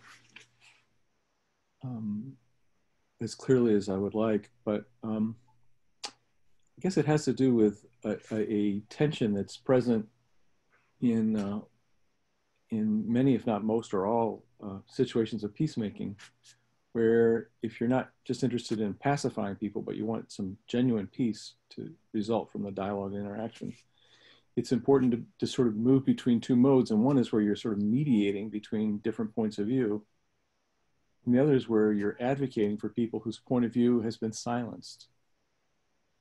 You know, and I think both are really important in the process of peace. And often Quakers and others need to be sensitive to the situation and context and know when it's appropriate to be trying to mediate between groups and help them listen more deeply to each other, and when it's important to create space and advocate for the disempowered or people who are marginalized and the like. And I think this is one of those situations where we really need to be doing both. It's really, you know, the Black Lives Matter movement and related movements have created a situation in which lots of people are trying to empower themselves and are trying to empower others to speak and advocate. And it's just really, really wonderful. And it's creating great openings. And I think it's associated with a kind of transitions we're doing through the COVID quarantine process and so on that are really making clear to everybody that real fundamental substantive change is possible.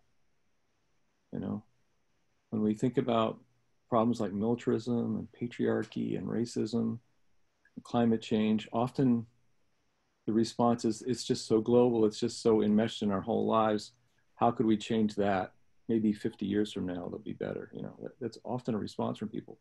And yet, you know, we've discovered that we can shut our country down, basically, that we can stop sending kids to school, that we can change the way we eat and shop and do all that and raise money to help do it, you know, to raise $1 billion or $2 billion over the weekend, roughly, you know. I mean, when the motivation and clarity is there, really dramatic change is possible. And so we're sort of navigating that moment. How do we, you know, orchestrate the kind of change that we really want and advocate for it?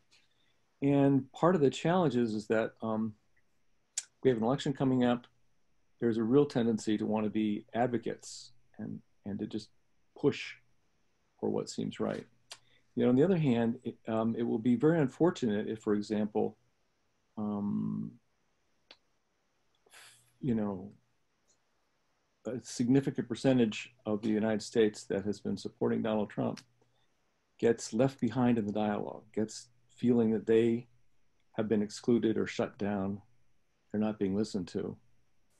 And some of them are voices that, you know, it's probably really not appropriate to listen to, because they're just so far off the deep end that persuasion is not possible and they're not really interested in truth. But it's always important to be cautious about making that judgment about somebody. And it's really clear that there are a lot of people in the US who are uneasy with tearing down statues, who think somehow that their tradition is being trashed, who, I guess my temptation is to say that they need some fundamental kinds of therapy. And I guess I just don't know, in practice, it can be really difficult. How do you listen to, you know, in that kind of therapeutic way and do the kind of listening project kinds of work that Quakers have done in the past with the militarists, for example? How do you do that in a way that can actually get racists to show up at a meeting, to share their actual views, and to consider changing them? You know, how do you do that in the context of, at the same time, trying to empower and honor all the forms of victimization and abuse and other things that other people who are part of that dialogue have suffered through? And so it's in the context of that sort of basic tension that occurs that I'm wondering about monuments. It seems to me that monuments might be one interesting and important place to be trying to negotiate those two styles or two aspects of peacemaking in the time that we're in now. And partly because they're public, they remain still a place where sort of people from different sides, people who perceive themselves as polarized from each other, they drive through the same city street, they see the same monument. So even though they live in completely different worlds in Facebook or in their news media outlets, they confront each other in these public spaces of monuments.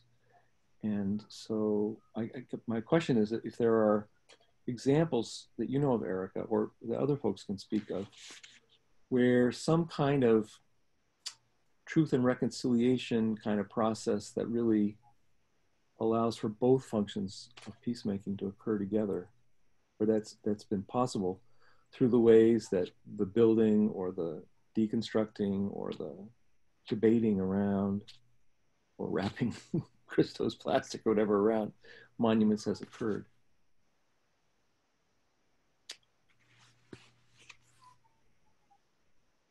Well, the polarization that we have in this country, and I think the social isolation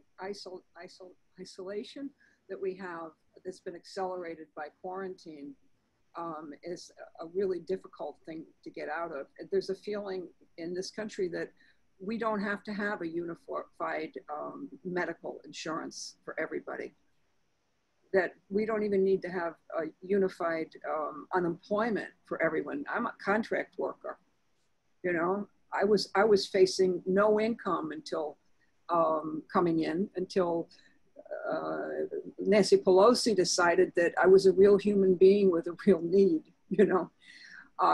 And there are mostly, at college level, 75% of the faculty are contract workers, part-time, no benefits. And this is something that's grown in the last 30 years since supply-side economics started. And there was a freezing of salaries. So to make people feel part of the equation, we have to change some really basic elements. And the $600 a week, in fact, brought more people to the table. In fact, they could buy more food, pay more bills, right? Because we've economically marginalized people for 30 years ongoing. And the middle class is also part of this, even if they're working. So we have structural issues, but we're supposedly the richest country in the world and ever known. So we have the tools, but we're not using them. That's a huge problem. As far as monuments go, there's this new area in Boston, and it's built on landfill, and it's skyscrapers. I'm just blown away. It's the place where the sea will absolutely has already risen 2 years ago, and I went off Cape just to drive through this. I couldn't believe it. I had to see it. And all the water downtown was all over the place. Cars, you know, was up to here. And so they built a new area on this built-in land, and they put public sculpture up. And it's fun stuff. I mean, it's something out of cartoons. It's brightly colored, it's animals, you know, non-objectionable. I'm sure someone could object, but they're not people on horses, you know, representing some ideology. They're just, like I said, somebody will object, but they're pretty innocuous and fun now. So that may be where we go in the next few years, because everything's so weighted. I think another idea would be to give people chances to project on the monuments. The ones in the Robert E. Lee statue, the two artists are doing, one African-American, one white, has been ongoing for 2 months, and it's with permission. And one of them was an art student, the other wasn't. You don't have to be an art student, you just have to have the right tech. So I don't have an answer for that other part of the question. Maybe I could just follow up just briefly, because one thought that's occurred as you've been talking, Erica, is in some ways for early Quakers, this was they had this same kinds of concerns, and it's just occurring to me now that part of what they did was to go to monuments called steeplehouses and question the nature and legitimacy of those. And they would do that at ritually prescribed times, the times of worship.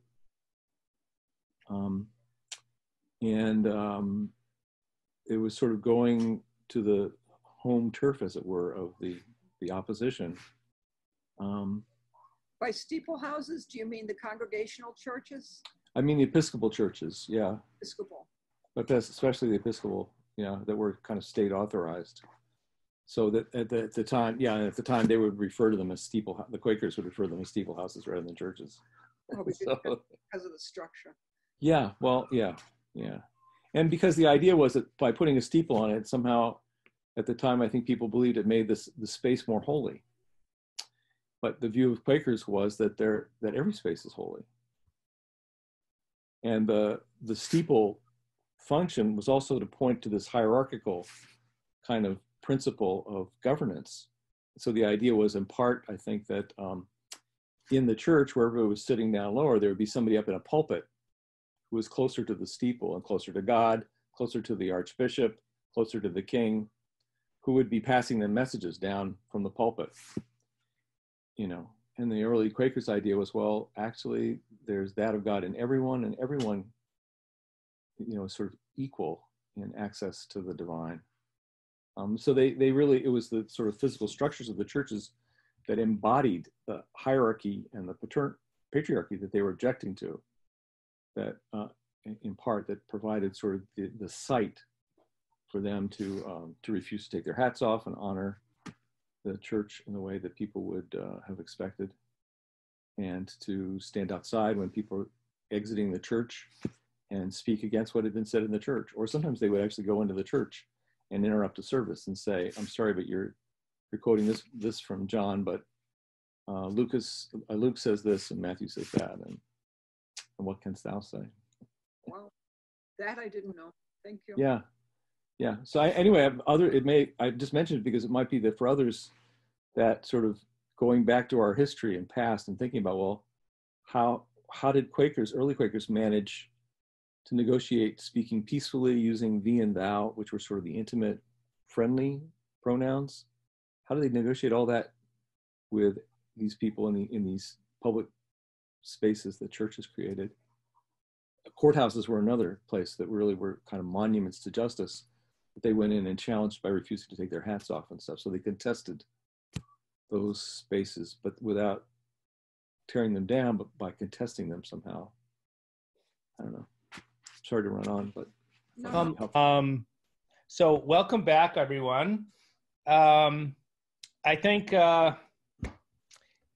I would like to proceed now with introductions. So we've done that, and then we will have time to go back into worship and continue sharing, and then continue the discussion, the really nice discussion we have had on Erica's presentation. So I think what I am going to try to do is to call on you. Otherwise, it gets that's how I think it works best. I will start by telling you that I'm Jeff Garver. I am a member of Montreal Monthly Meeting and a member of the QIF Board of Trustees. And Shelley, why don't I turn to you?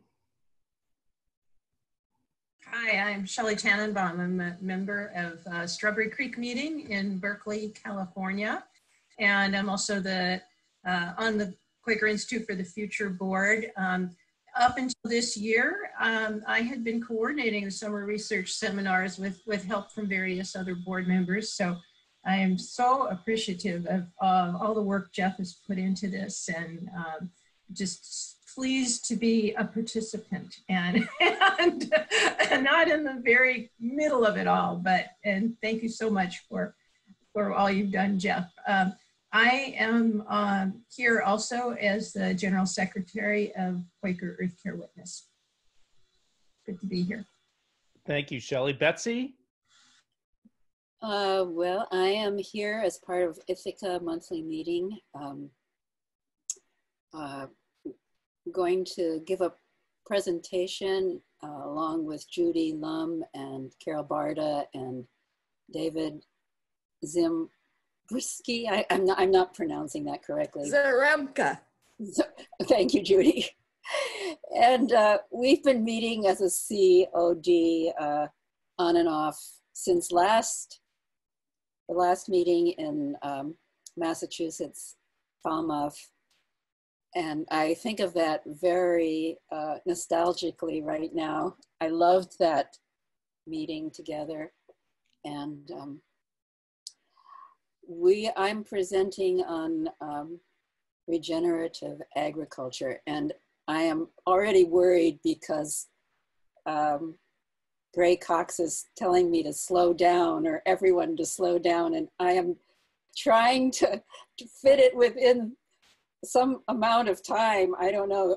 How much time do I have? Like 30 minutes? Yeah, that's ish, yeah. What? Yeah, about, yeah. It could be a little longer. Don't worry about that. We'll make it work. Okay. Well, I've been practicing and timing it. I will do my best to be Quakerly and be informative. Thank you, Betsy. Not always easy. Thanks, Betsy. Erica, you've had some time already, but I don't want to exclude you from the introductions. Oh, okay. Erica Adams from West Falmouth Preparative Meeting and Sandwich Monthly Meeting. I moved here in 2000, 2001, something like that. And 2017 and 19, I was given legacy grants, essentially to promote the idea of Quaker peace testimony and diversity and inclusion through the Chiapas Photography Project show, Respeto, that was made by 7 Maya women in Chiapas, Mexico. And the director and founder is here today from Chiapas, Mexico, Carlota Duarte, who I co-curated the show with. Beautiful photographs by Maya women and wonderful statements. Thank you, Erica. And Carlota, who's joining us from Oaxaca, I think. Carlota, would you like to introduce yourself, please? Yes, I'm, well, in the U.S. people's Carlota, but it's Carlota. It was Carlos and I am Carlota. And I live here in Chiapas, right next to Oaxaca. Although I'm up in the mountains, I'm in San Cristobal de las Casas, which is a mile high, over a mile. So it's a very interesting place geographically, low latitude, where I'm 4 hours from the Guatemala border. So we're pretty far down, low latitude, but high altitude where I live, but we have altitude in Chiapas. We have I think it's the final remaining tropical jungle in North America is in our state, and as we speak is being reduced by incursions of agriculture. In any case, I'm here in Chiapas, and I am very privileged really to participate. I feel very grateful to be included in this gathering, and hope on receiving recordings to share a lot of this, certainly with friends. I feel very fortunate in having that, and having friends who would certainly share and appreciate the articulation of what we've heard today. And I'm very happy about that. And just to mention that several of you mentioning in the interest in general in agriculture, and this, as part of the COVID, I think has raised that question for even people in the general public about the whole planet and the whole system of the entire planet, us a part of it, and our negative effects on that. But one of the other activities other offerings that Erica has available is a show called Our Food, Nuestra Comida, and it's basically about indigenous people of 2 ethnic groups. We have worked with 13 ethnic groups, in Chiapas primarily, but also Oaxaca and Yucatan.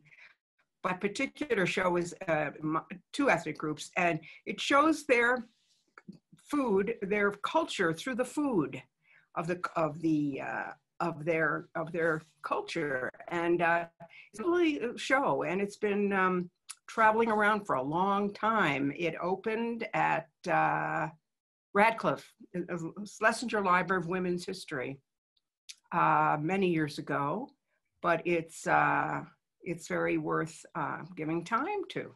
And so if any of you are interested and so on, Erica could, give you more information about that. But in any case, I'm very grateful to be here. And as we move along with this conversation, I have a few comments or questions for Erica. Thank you. Thank you, Carlota. And either you or Erica, if you wish, could provide information about those things you mentioned in the bulletin board. That would be very welcome. Charlie? Oh, there we go. So hello, everyone. It's great to see everybody. Like Betsy, I was thinking fondly of our last summer research seminar in West Falmouth last year, and also 2 years ago in Ithaca. And it's just nice to see people. So we'll have another in-person summer research seminar at some point, I'm sure. But for now, this is really good. And we get to see Laura Holliday all of a sudden. Hi, Laura. Hi. I'm still fighting with Zoom. I apologize. It was great to see you. It's great to be here. I'm a member of Strawberry Creek meeting in Berkeley and also on the QIF board of directors. Normally, I would have brought QIF focus books to share with you. You can see some of the QIF focus books over my left shoulder, second shelf from the top there, far left. This is something we're going to continue working on. It'll be good to hear the presentation from the COD that's working on regenerative agriculture, and I hope there's another focus book coming out of that at some point. Great, thank you, Charlie. Claire Adamson.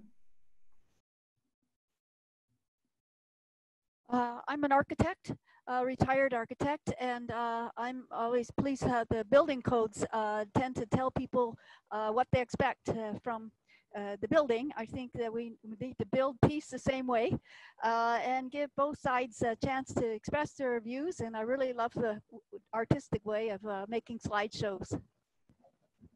Thank you, Claire. Dale?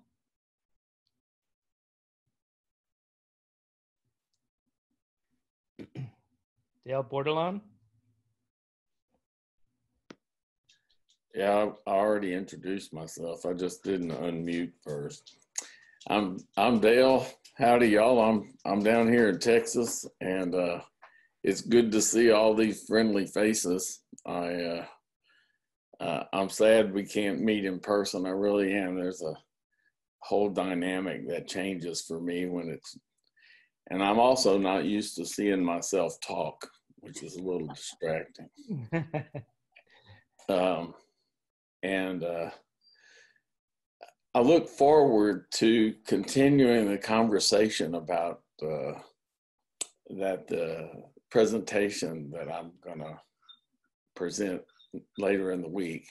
It's a continuation of something I feel like I may be beaten to death, but worthy of being beaten to death, I think.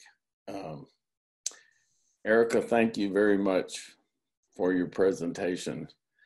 I was raised in Louisiana as a racist. I'm emotionally wired as a racist. And those emotions are the first things that show up for me. Last Sunday morning in a discussion group, somebody said, I'd really like to know how racists feel. I wasn't sure they really wanted to know, but I decided I would go ahead and share that with them. Anyway, I'm also open to, somebody said that we're feeling animals that think. And so, and I think that's why Fritz Perls commented, we need to lose our mind and come to our senses. And, but if it's not a safe place to do that, it's very hard to do that when you know you're going to either be belittled, judged, even though it's a tough thing to give people space to share, because it challenges me on a very deep level. And so I think people who are able to do that are sort of heroic. I'm anxious to hear what you guys have to say through the week. Thanks.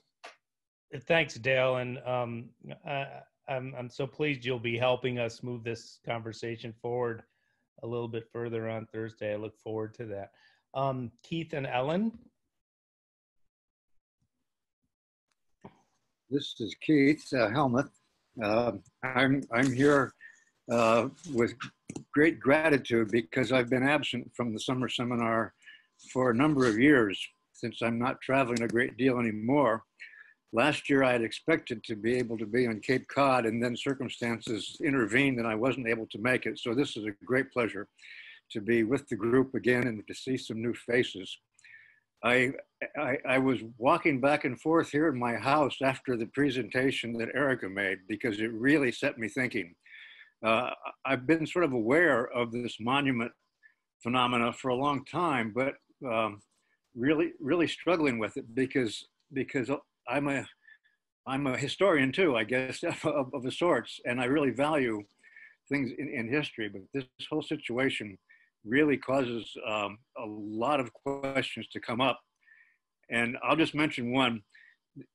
I had to think what's behind the whole monument phenomena, and there's an element of aggrandizement. And John Woolman has a lot to say about the dangers of aggrandizement.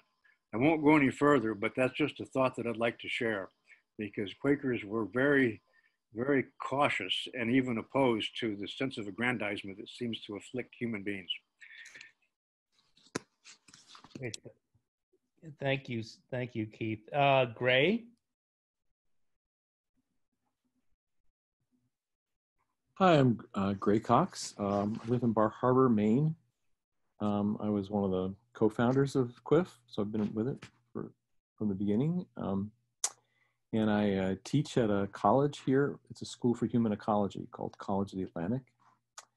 And I've been interested for a very long time in peace studies and ways in which peace is obscured in our culture, ways in which we find that we define it in terms of what it's not, that it's not war, not conflict, instead of what it is. And that we have a culture in which we have a verb for making war. We can talk about nations warring in the Middle East, but we can't talk about them peacing in Scandinavia, even though they've been doing that successfully for quite a while. And that I've been interested for a long time in how those things facts about our language reveal a lot about our culture, that it's systematically a culture of conflict rather than a culture of peace. So I've been interested in that. And more recently, I've been really interested in ways in which that gets played out in technology. And especially with developments in artificial intelligence, in the kinds of intelligence, the conception of what intelligence is, what it is to be smart or rational, and what might be alternatives that emphasize wisdom more than just rocket science intelligence, and a kind of wiser earth that might be a goal for us all. And I'll be sharing a project that Judy Lum and Larry Jordan and I are all working on a artificial intelligence circle of discernment. We'll be sharing work with that on this coming Friday. Also been working on trying to develop a shorter version of the Summer Research Seminar, like an afternoon session.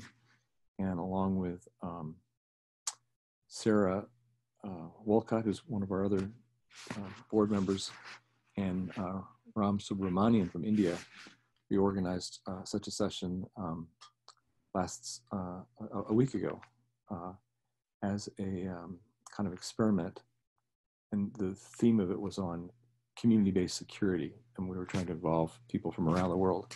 So there'll be a discussion session on that tonight at 7 to 9 Eastern Daylight Time that I'll be leading. And I'm just really delighted to see everybody, all the new folks as well as ones who've been here for a while, and look very much forward to all the sharing this week. Thank you very much. Gray, I think Ellen is on the side of the screen. Let me move back up to New Brunswick and let Ellen introduce herself.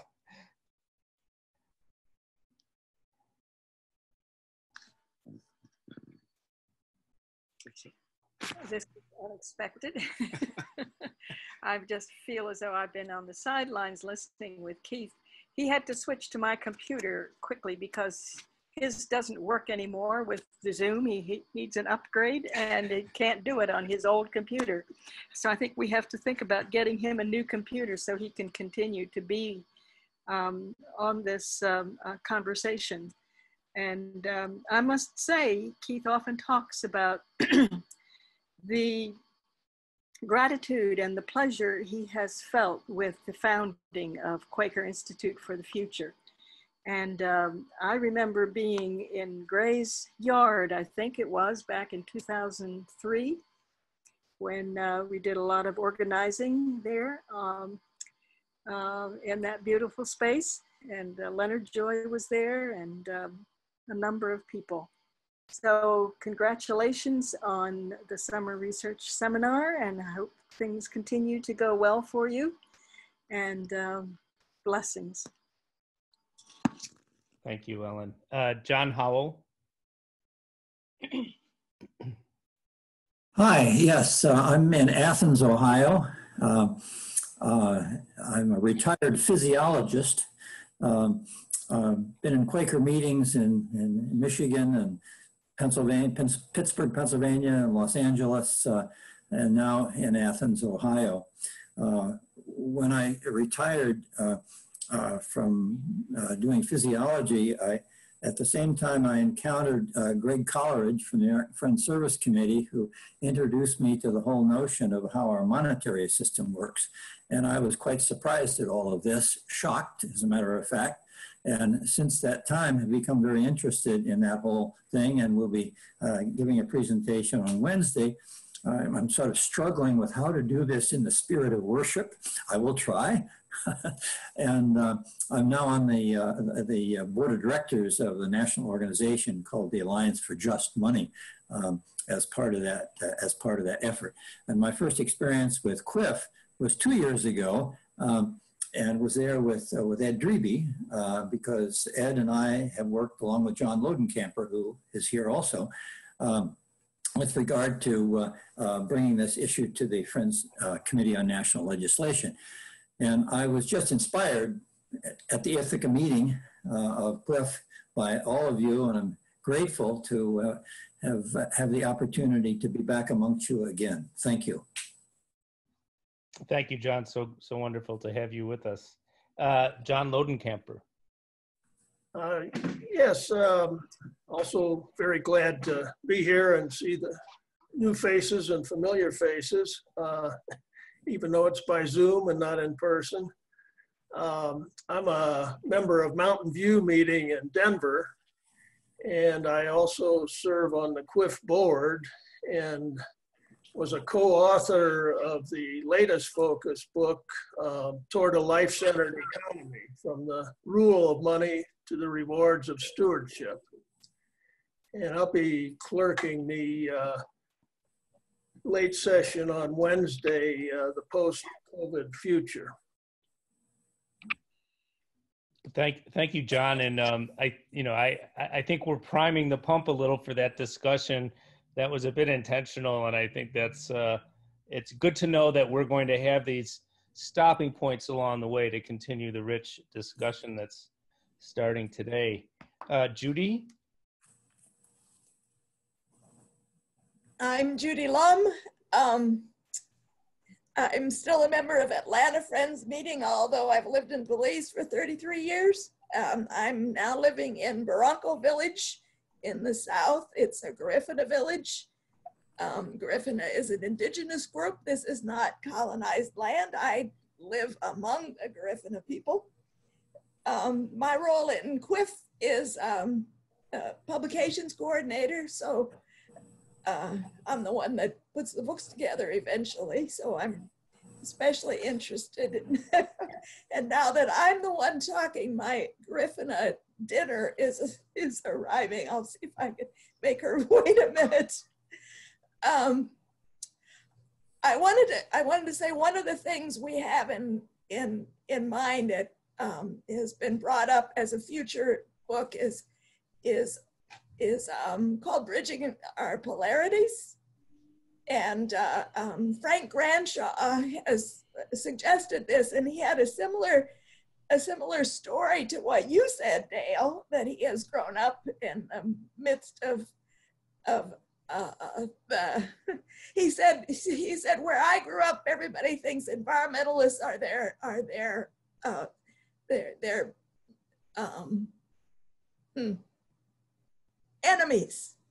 enemies, yeah. And he wanted to do something about that and help us do something about that. So I'm hoping you also can help us with this, Dale. I really appreciate your saying that. Erica, thank you very much. I think you have set the stage. We are the Quaker Institute for the Future, and you've set the stage of where we are, and our job is to figure out the future. Thank you.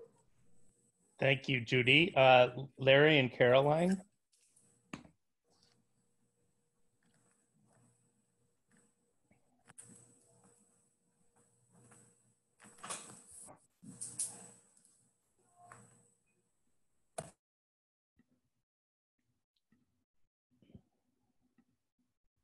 Okay.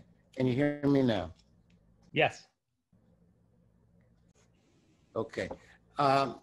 I'm Larry Jordan, and accompanied by my darling wife, who will speak for herself in a moment. This will be my fourth Institute for the Future, and I was introduced by Laura Holliday, who invited us to come. I'm a retired jack of all trades. My last thing was in biomedical engineering, but I was educated as a physicist. And as a physicist, my mission in life is to try to figure out how the world works. And so I see our civilization as part of a global thing where we're involved in the environment of the earth, and with the issue that I'm sure some others are going to take up. There's a presentation going to be made on ecological economics, I think, by someone. I don't have the program in front of me right now. But each time that I have presented something that sort of tries to tie humans into the whole scheme of what's going on Earth, has been what I've been trying to get at. And so we took a trip to the Gambia 2 years ago under the auspices of the then ambassador, and learned a few things. And since then, I've learned a few other things which stimulated me to offer the presentation I'm going to offer on tomorrow. And I hope that it's interesting, but it's not going to be an earth-shaking amount of new information. It's just some insights that I've had since that original trip, and I look forward to sharing that with you. I'm Caroline. I don't know if you can see me, I guess. Can you? Thank you very much. Larry and I have been on an exciting journey for, I should not tell you, 60 plus years, 60. So the Gambia is one of the places we visited, and also many other places in Africa and Europe. What I do the greatest joy I have is being with him and sojourning on the things of the mind and the things of the spirit and the heart. And so this is our Quaker adventure. And for him to be able to bring access to me by being this physicist and all of that, it gives us something different to talk about and exciting. I happen to be on QNO's board, Quaker United Nations Committee, and we both have been on the AFSC board. So we AFSCers, 40, 50 years of serving in that way. Now it's important, since we have 3 grandchildren who are birthright Quakers, to make some sense out of the world for them. And one just recently said, who spoke, by the way, David spoke with his grandfather, he's 27, and he spoke with his grandfather 2 QIFs ago on artificial intelligence. But he's becoming discouraged about things and with the world. He is in transition and in graduate school, a master's program. So perhaps you'll see him again, but our challenge is to try to make some sense, if not of the world, of what we've tried to do, and make some predictions of what maybe we can do, and then try to get about doing it. Thank you for having me be a sojourner with Larry. Well, it's great to be part of your journey, really is. Laura.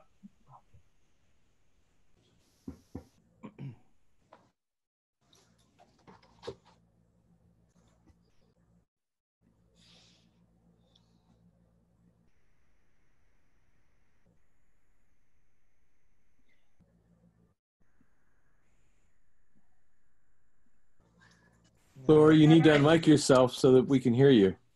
Okay. Am I on mic? Yes. Okay. My name is Laura Holiday, and I am with Dale Bordelon down here in Texas. And I invited Dale to be a participant in QIF's thing, and I think he's been a real asset. I'm a member of Live Oak Friends meeting in South Central yearly meeting, and it's so good to see faces from Falmouth and from, where did we have it? Ithaca, the last time, and just new faces and old faces, and it's really good to be back. We've been dealing with pandemics down here. I have a challenged son who is a kidney transplant person, and so I've really been trying to keep him out of the public and all of that, and out of this virus business. So between pandemics and hurricanes and all of that, we're still here. So it's good to be with you. And Erica, thank you very much for your presentation. It was in some areas different from mine, but it was good to hear. Thank you very much. Thank you, Laura. Leonard, if you could unmute yourself and introduce yourself. Yeah, you can hear me? Yes. Good. Yes, Leonard Joy. I'm a member of Strawberry Creek Meeting. I was a founder member of QIF, and I'm still on the board. It's been a great pain for me for the last 3 years to be unable to be participant in the Summer Research Seminar. And I have to be grateful to COVID for making it possible for the Summer Research Seminar to include me. I did not feel able to present something as a written paper, but I would very much like to discuss some notes that I have sent with Jeff and I think is circulating. And anyone who picks up resonates in any way with those notes, they're about my two real concerns, although mostly one of them, that is the economy and how we do move forward to make it something we can all live with. And the other is our current projected path to dystopia. Anyone's got thoughts about those things? I'd love to talk to you about it. I'd love to thank Erica very much for her presentation. In many ways, it resonates or provides a weaving for me on the thinking of the path to dystopia, because there is a path there of value shift to more me think. And I found it very, very helpful to reflect on. It is wonderful to see my friends and to see new friends. Thank you. Greetings to you all. Wonderful. Thank you. And Jeff. And thank you, Leonard. And yes, thanks for pointing out the upside of Zoom. It has allowed some of you to join us that might not otherwise have been able to. And I did indeed share Leonard's draft paper as a new appendix, so you should have it in the program, and that's something I've anticipating we can talk more about in the Wednesday afternoon session. Margaret.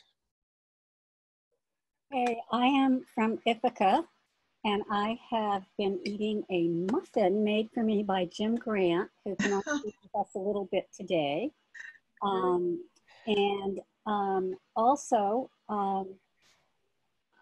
Angela Hopkins and I were going to do a presentation on the connections between COVID, the climate crisis, and how those two crises are lenses into the ongoing crises of racism and ecological destruction for the benefit of the few. And we ended up not doing it because we both did a lot of work for New York Yearly Meeting sessions, and she was the plenary speaker. For New York Yearly Meeting, I am co-clerk of their Earth Care Working Group and assistant clerk of a new working group, the Climate Justice Working Group. And I want to mention that we were instrumental in getting Friends Fiduciary to divest from fossil fuels. And first we got New York Yearly Meeting to agree to do it gradually, 1/6 per year. But before they even got to do the second transfer out of the funds with fossil fuels, Friends Fiduciary announced they're getting completely out. And one of the resources we used for educating people both within New York Yearly Meeting and at Friends Fiduciary is the QIF book, Towards the Right Relationship with Finance. So thank you to all of you for that. And I would, I want to express my appreciation to Erica because she lifted up those connections that Angela and I wanted to explore in some depth. And in weaving this complex tapestry today, she was pointing to the kinds of connections Angela and I had hoped to explore. Thank you, Margaret. And I'm sure there will be a time, and maybe in particular on the sessions on Wednesday, but not just that, to share some more of your thinking. Phil and Elaine. Yes, this is Phil Emmy. I'm here with my wife Elaine and our granddaughter Liliana. We are members of the Bloomington, Indiana Friends Meeting and are presently and for the next several weeks in Williamsburg, Brooklyn on the East River, looking across at the Manhattan skyline. It's very fine and wonderful to see so many old and new faces. It's curious to me how well many of you come across in your presence on Zoom, and also how I'm missing your corporal presence in person. It's just a wonderful thing that we are able to gather this way, and I'm so happy that we can. I'm pleased to announce that as the construction liaison for Bloomington Friends Meeting, we have finally completed our rebuilding of our meeting house, and just in time to enjoy it for a few months before we put it to rest, so that we all might be less exposed to this pernicious virus. But that project is done, and I'm very pleased, and so are many, very pleased with the way it's come out. I am a retired professor of urban and regional planning. I am quite familiar with all of the 5 crises that Erica mentioned in her presentation. They have been with us for a very long time. It's interesting to me to see how many of these issues come to our attention so rapidly, and how rapidly change is possible when it is ripe for happening. I guess I'm particularly taken up with the way in which phase changes happen in so many different realms of our life. This seems also to be happening with respect to our awareness about climate change, a topic on which I have been interested for a long time. And so I resonated particularly with Gray's comments about how we are actually able to get things done very rapidly when the occasion arises. So I'm particularly hopeful too on that regard, but at the same time I have a guarded sense of pessimism with respect to the way in which Earth systems can change precipitously in their functioning and the implications that has for our collective well-being. again, it's just wonderful to be with you all, and I wish you all good health and security with respect to the issues we're all facing. And please carry on with the spirit that I'm also familiar. Thank you. Thank you, Phil. And I guess we might see Elaine and Liliana later, but we'll move along here. Rod Werner.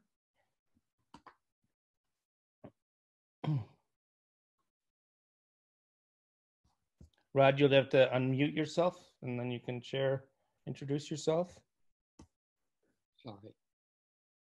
Hi, I'm here in West Falmouth like the 3 other participants from our meeting. My long-term membership is in Monadnock in New Hampshire. I'd just like to note that I'll be missing, as today, a couple of other days at noon because this is running right up against our sessions. And Cherise Bach is furthering our understanding of eco-reformation as friends are trending. And I want to attend that at least 2 more times. But I'm very glad to be here, and it's good to see some of the faces I met last year when you were here. One other note, I shared the link for tomorrow's regenerative agriculture with 2 Quaker farmers. Is that okay? Yeah, that's fine. We have space for up to 100 people, and we're not really pushing that. So that's fine, Rod. Yeah, I'm not they're very busy, of course, this time of year, but I hope we hear from Tuckaway and Sun Moon Farm tomorrow. Thank you, Rod. And Susan Cousins. Hi, I'm from Eastside Friends Meeting, which is on the east side of the Seattle, Washington area. I'm a relatively new Northwesterner, having moved a little over 2 years ago from Atlanta, where I've actually met Judy in person. And we often show up on Zoom together on Sunday mornings in Atlanta, still from different time zones. So I joined the retired professor group here. I was a professor of public policy at the Georgia Institute of Technology in Atlanta, and my research area is actually the kind of connections between science, technology, and innovation policies and global inequalities. So I've been reading QIF books recently and realized that this is an intellectual community that I'm really hungry for, and I'm looking forward to interacting with you. I want to point out that Caroline and I have both have worked together through AFSC, and I actually heard about QIF for the first time from Larry when he was tagging along with her a few years ago at an AFSC gathering. So I'm looking forward. I'll be kind of in and out all week, but I very much value the opportunity to join you. Well, thank you for joining us, Susan. And thanks to all of you for the introduction. That was time well spent, I think, in terms of us all getting to know each other and building a relationship. It did cut a little into the additional time we had to talk about Erica's presentation. I'd ask that if you're able to, that we continue with about 15 minutes more of silent worship. And Erica, maybe you want to just hear what people say and then take some time at the end after anyone else who's shared to comment on anything that comes up. And as we do that, just one more reminder that we're doing this out of worship, and please try to give a little bit of time after each intervention before you speak in. Yeah, so let's enter silence for about another 15 more minutes.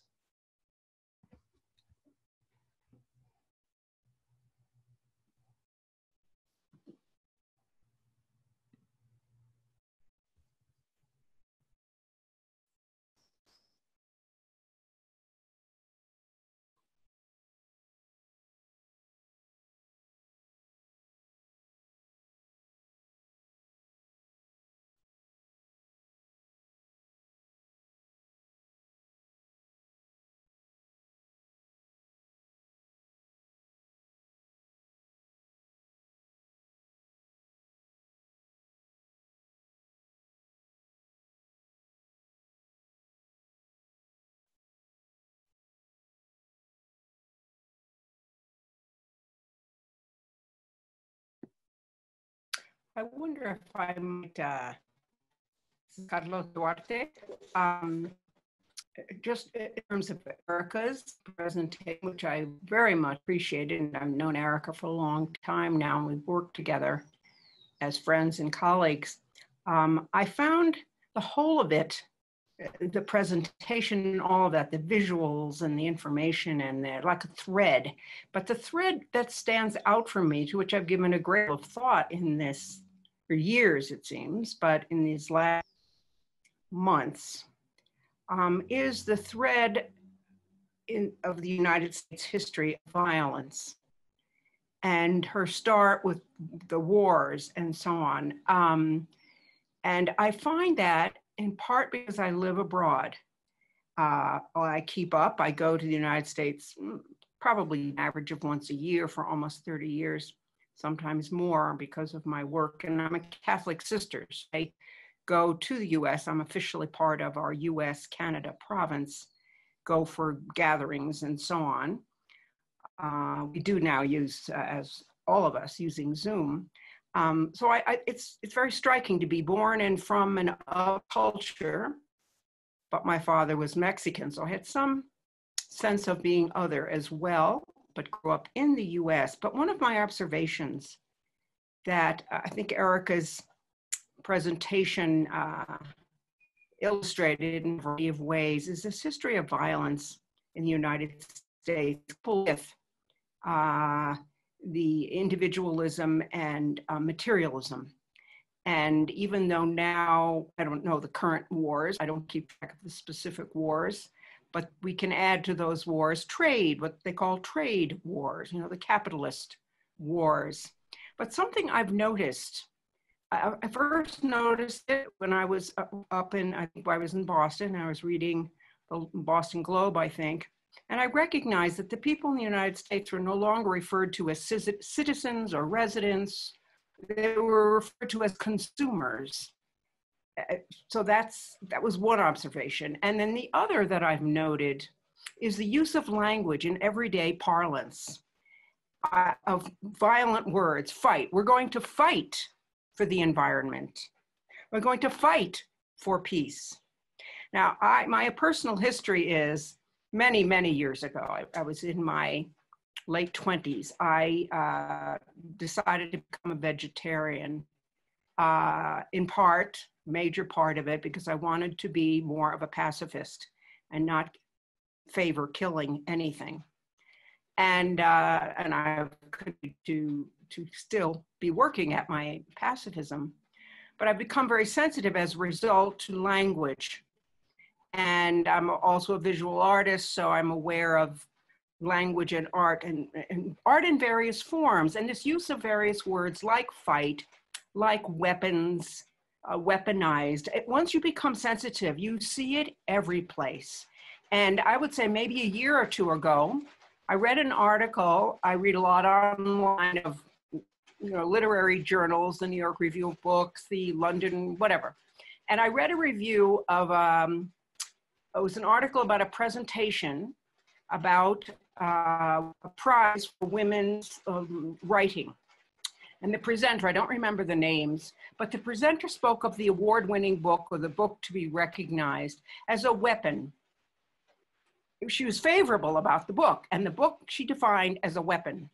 And it was so horrifying to me to see the invasion of violent vocabulary into intellectual and other endeavors. And I think for me, so much of what I've heard this morning and noted in Erica's presentation is the culture of violence, which is prevalent still and has its own current forms right through the uprisings and so on of the recent months, of that culture of violence and the attentiveness that's required on the part of us, all of us, in terms of the language we use. And we can say, well, you know, fight, it's just an ordinary word now. And the way love is, you know, I love tamales, but I think it's something else. There's something when a word is constant, associated words are used that are violent. It affects the way we think of ourselves and we think of our culture, we think of other people. So there was something I noted, I really resonated from the very beginning with Erica's presentation, and that the manifestations that have come that she illustrated as well for that. And I appreciate very much that. And I think too, I'm waiting still to see when there will be serious challenge to the United States military budget. We talk about monies for helping, trying to find the money to give relief, trying to find the money for the COVID, whatever it is. And there's this gigantic military budget in the United States for the US imperial intentions, apart from that capitalist trade war type, but military for literal wars and violence. And I think that would be a tremendous sign of something if that could be raised as a question by ordinary citizens, assisted by others, of course, who are the thinkers. Most of you are, it appears, a good piece of you in this gathering. But these are concerns of mine, and I was just very grateful to see some of that reflected in Erica, but also in the various comments that have followed. And so I just wanted to underline that. Just read the paper and see the number of times a violent word is used to describe something positive. It's rather disheartening. But it also means that once we are alert, we can change, both in ourselves and pointing out or assisting others to see certain signs of things that are ultimately quite damaging to the way we think and feel and relate to others. So in any case, I'm grateful to have this chance just to say a few words and to be with you all during these days. Thank you.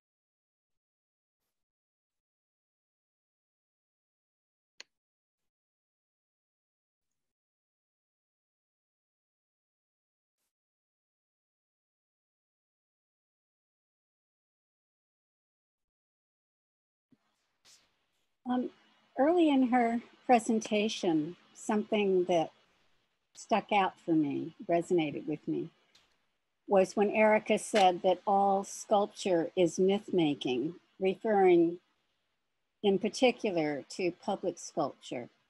And then she gave us lots of examples of that. But through the arc of her presentation, she really turned that on its head by showing us the way people are using public art, changing it, tearing it down, beheading it, projecting different images onto it, as a way for promoting wider changes. I mean, just the opposite of the intention of art that's sanctioned as myth-making as part of preserving the status quo of those who are entitled. I mean, like that controversial statue of Lincoln with the enslaved people who'd been emancipated was apparently paid for by formerly enslaved people, but the design wasn't chosen by them, is what I understand. So this spontaneous reinterpreting of public monuments seems really important. And I liked the way that fit in with her choice of quotes. But I also just want to put a PS on the John Lewis quote. The one, I mean, it's what everybody's been saying over and over, his good trouble. But just noting, as the people here really know, there's this new style where you use one word and then you say nothing else. My one word is hegemony. There are things besides statues that need dismantling, and good trouble is going to be a really important part of that. But as Carlotta was saying, and Greg, on peaceful terms, not on their terms.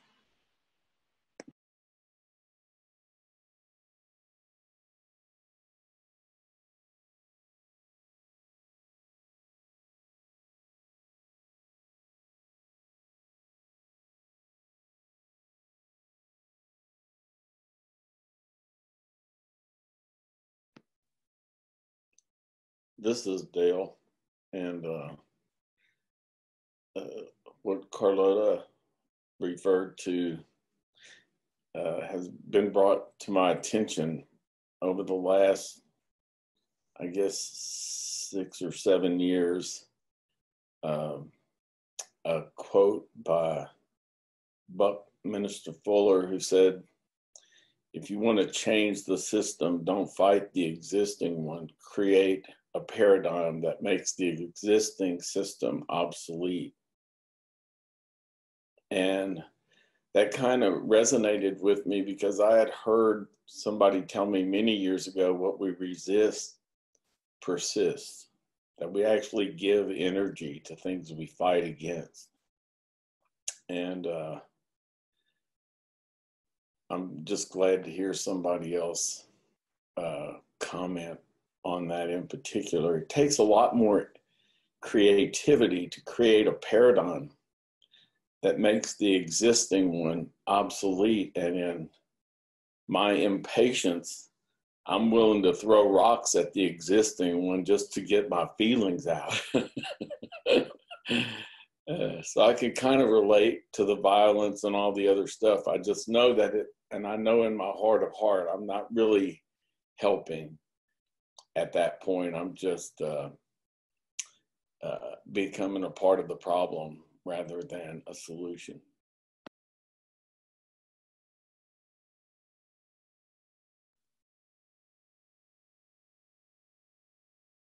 Jeff, this is Laura. Can you hear me? Yes, go ahead, Laura. Okay. Erica, I would just like to encourage you, if you can, to include in your presentation the two Americas that we live in. One is white America and one is Black America. And what happened to George Floyd, which is from my hometown. Every time we send our kids out, this is a possibility. And it's terrifying, it's stressful. You cannot believe how stressful it is. And so if you could just include in your paper this particular thing, I think it would be very helpful. Thank you. Thank you so much for saying that. I thought my best approach would be to take a very personal point of view, and being a white person, especially in this moment of time, I think it's inadvisable and without enough veracity or believability for me to speak on behalf of African American people. So ideal would be for somebody else to make another presentation from that point of view. And I wish it'd been you, because I think I met you at West Falmouth last year, didn't I? Hello? Laura, Yes. there, yeah. And I wanted to share with Carlotta, the FCNL has been addressing the military budget for years and still doing it, Carlotta. So if you want to get more information on that, every year they address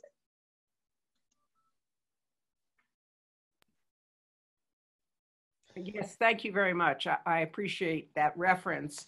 And I join all of you and them when we will start seeing this attention to this in the wider press, media, that this effort is happening. Thank you. Well, friends, we have had a just incredibly rich opening session here. I don't think this conversation that Erica has opened up is anywhere near concluded. And luckily we have a week and many more sessions in which to bring this conversation back up as it relates to things that we'll be hearing. I think that starts with the late afternoon session that Gray will be leading on communities of security. And of course, this is something that anybody, if they would like, could create a breakout room around.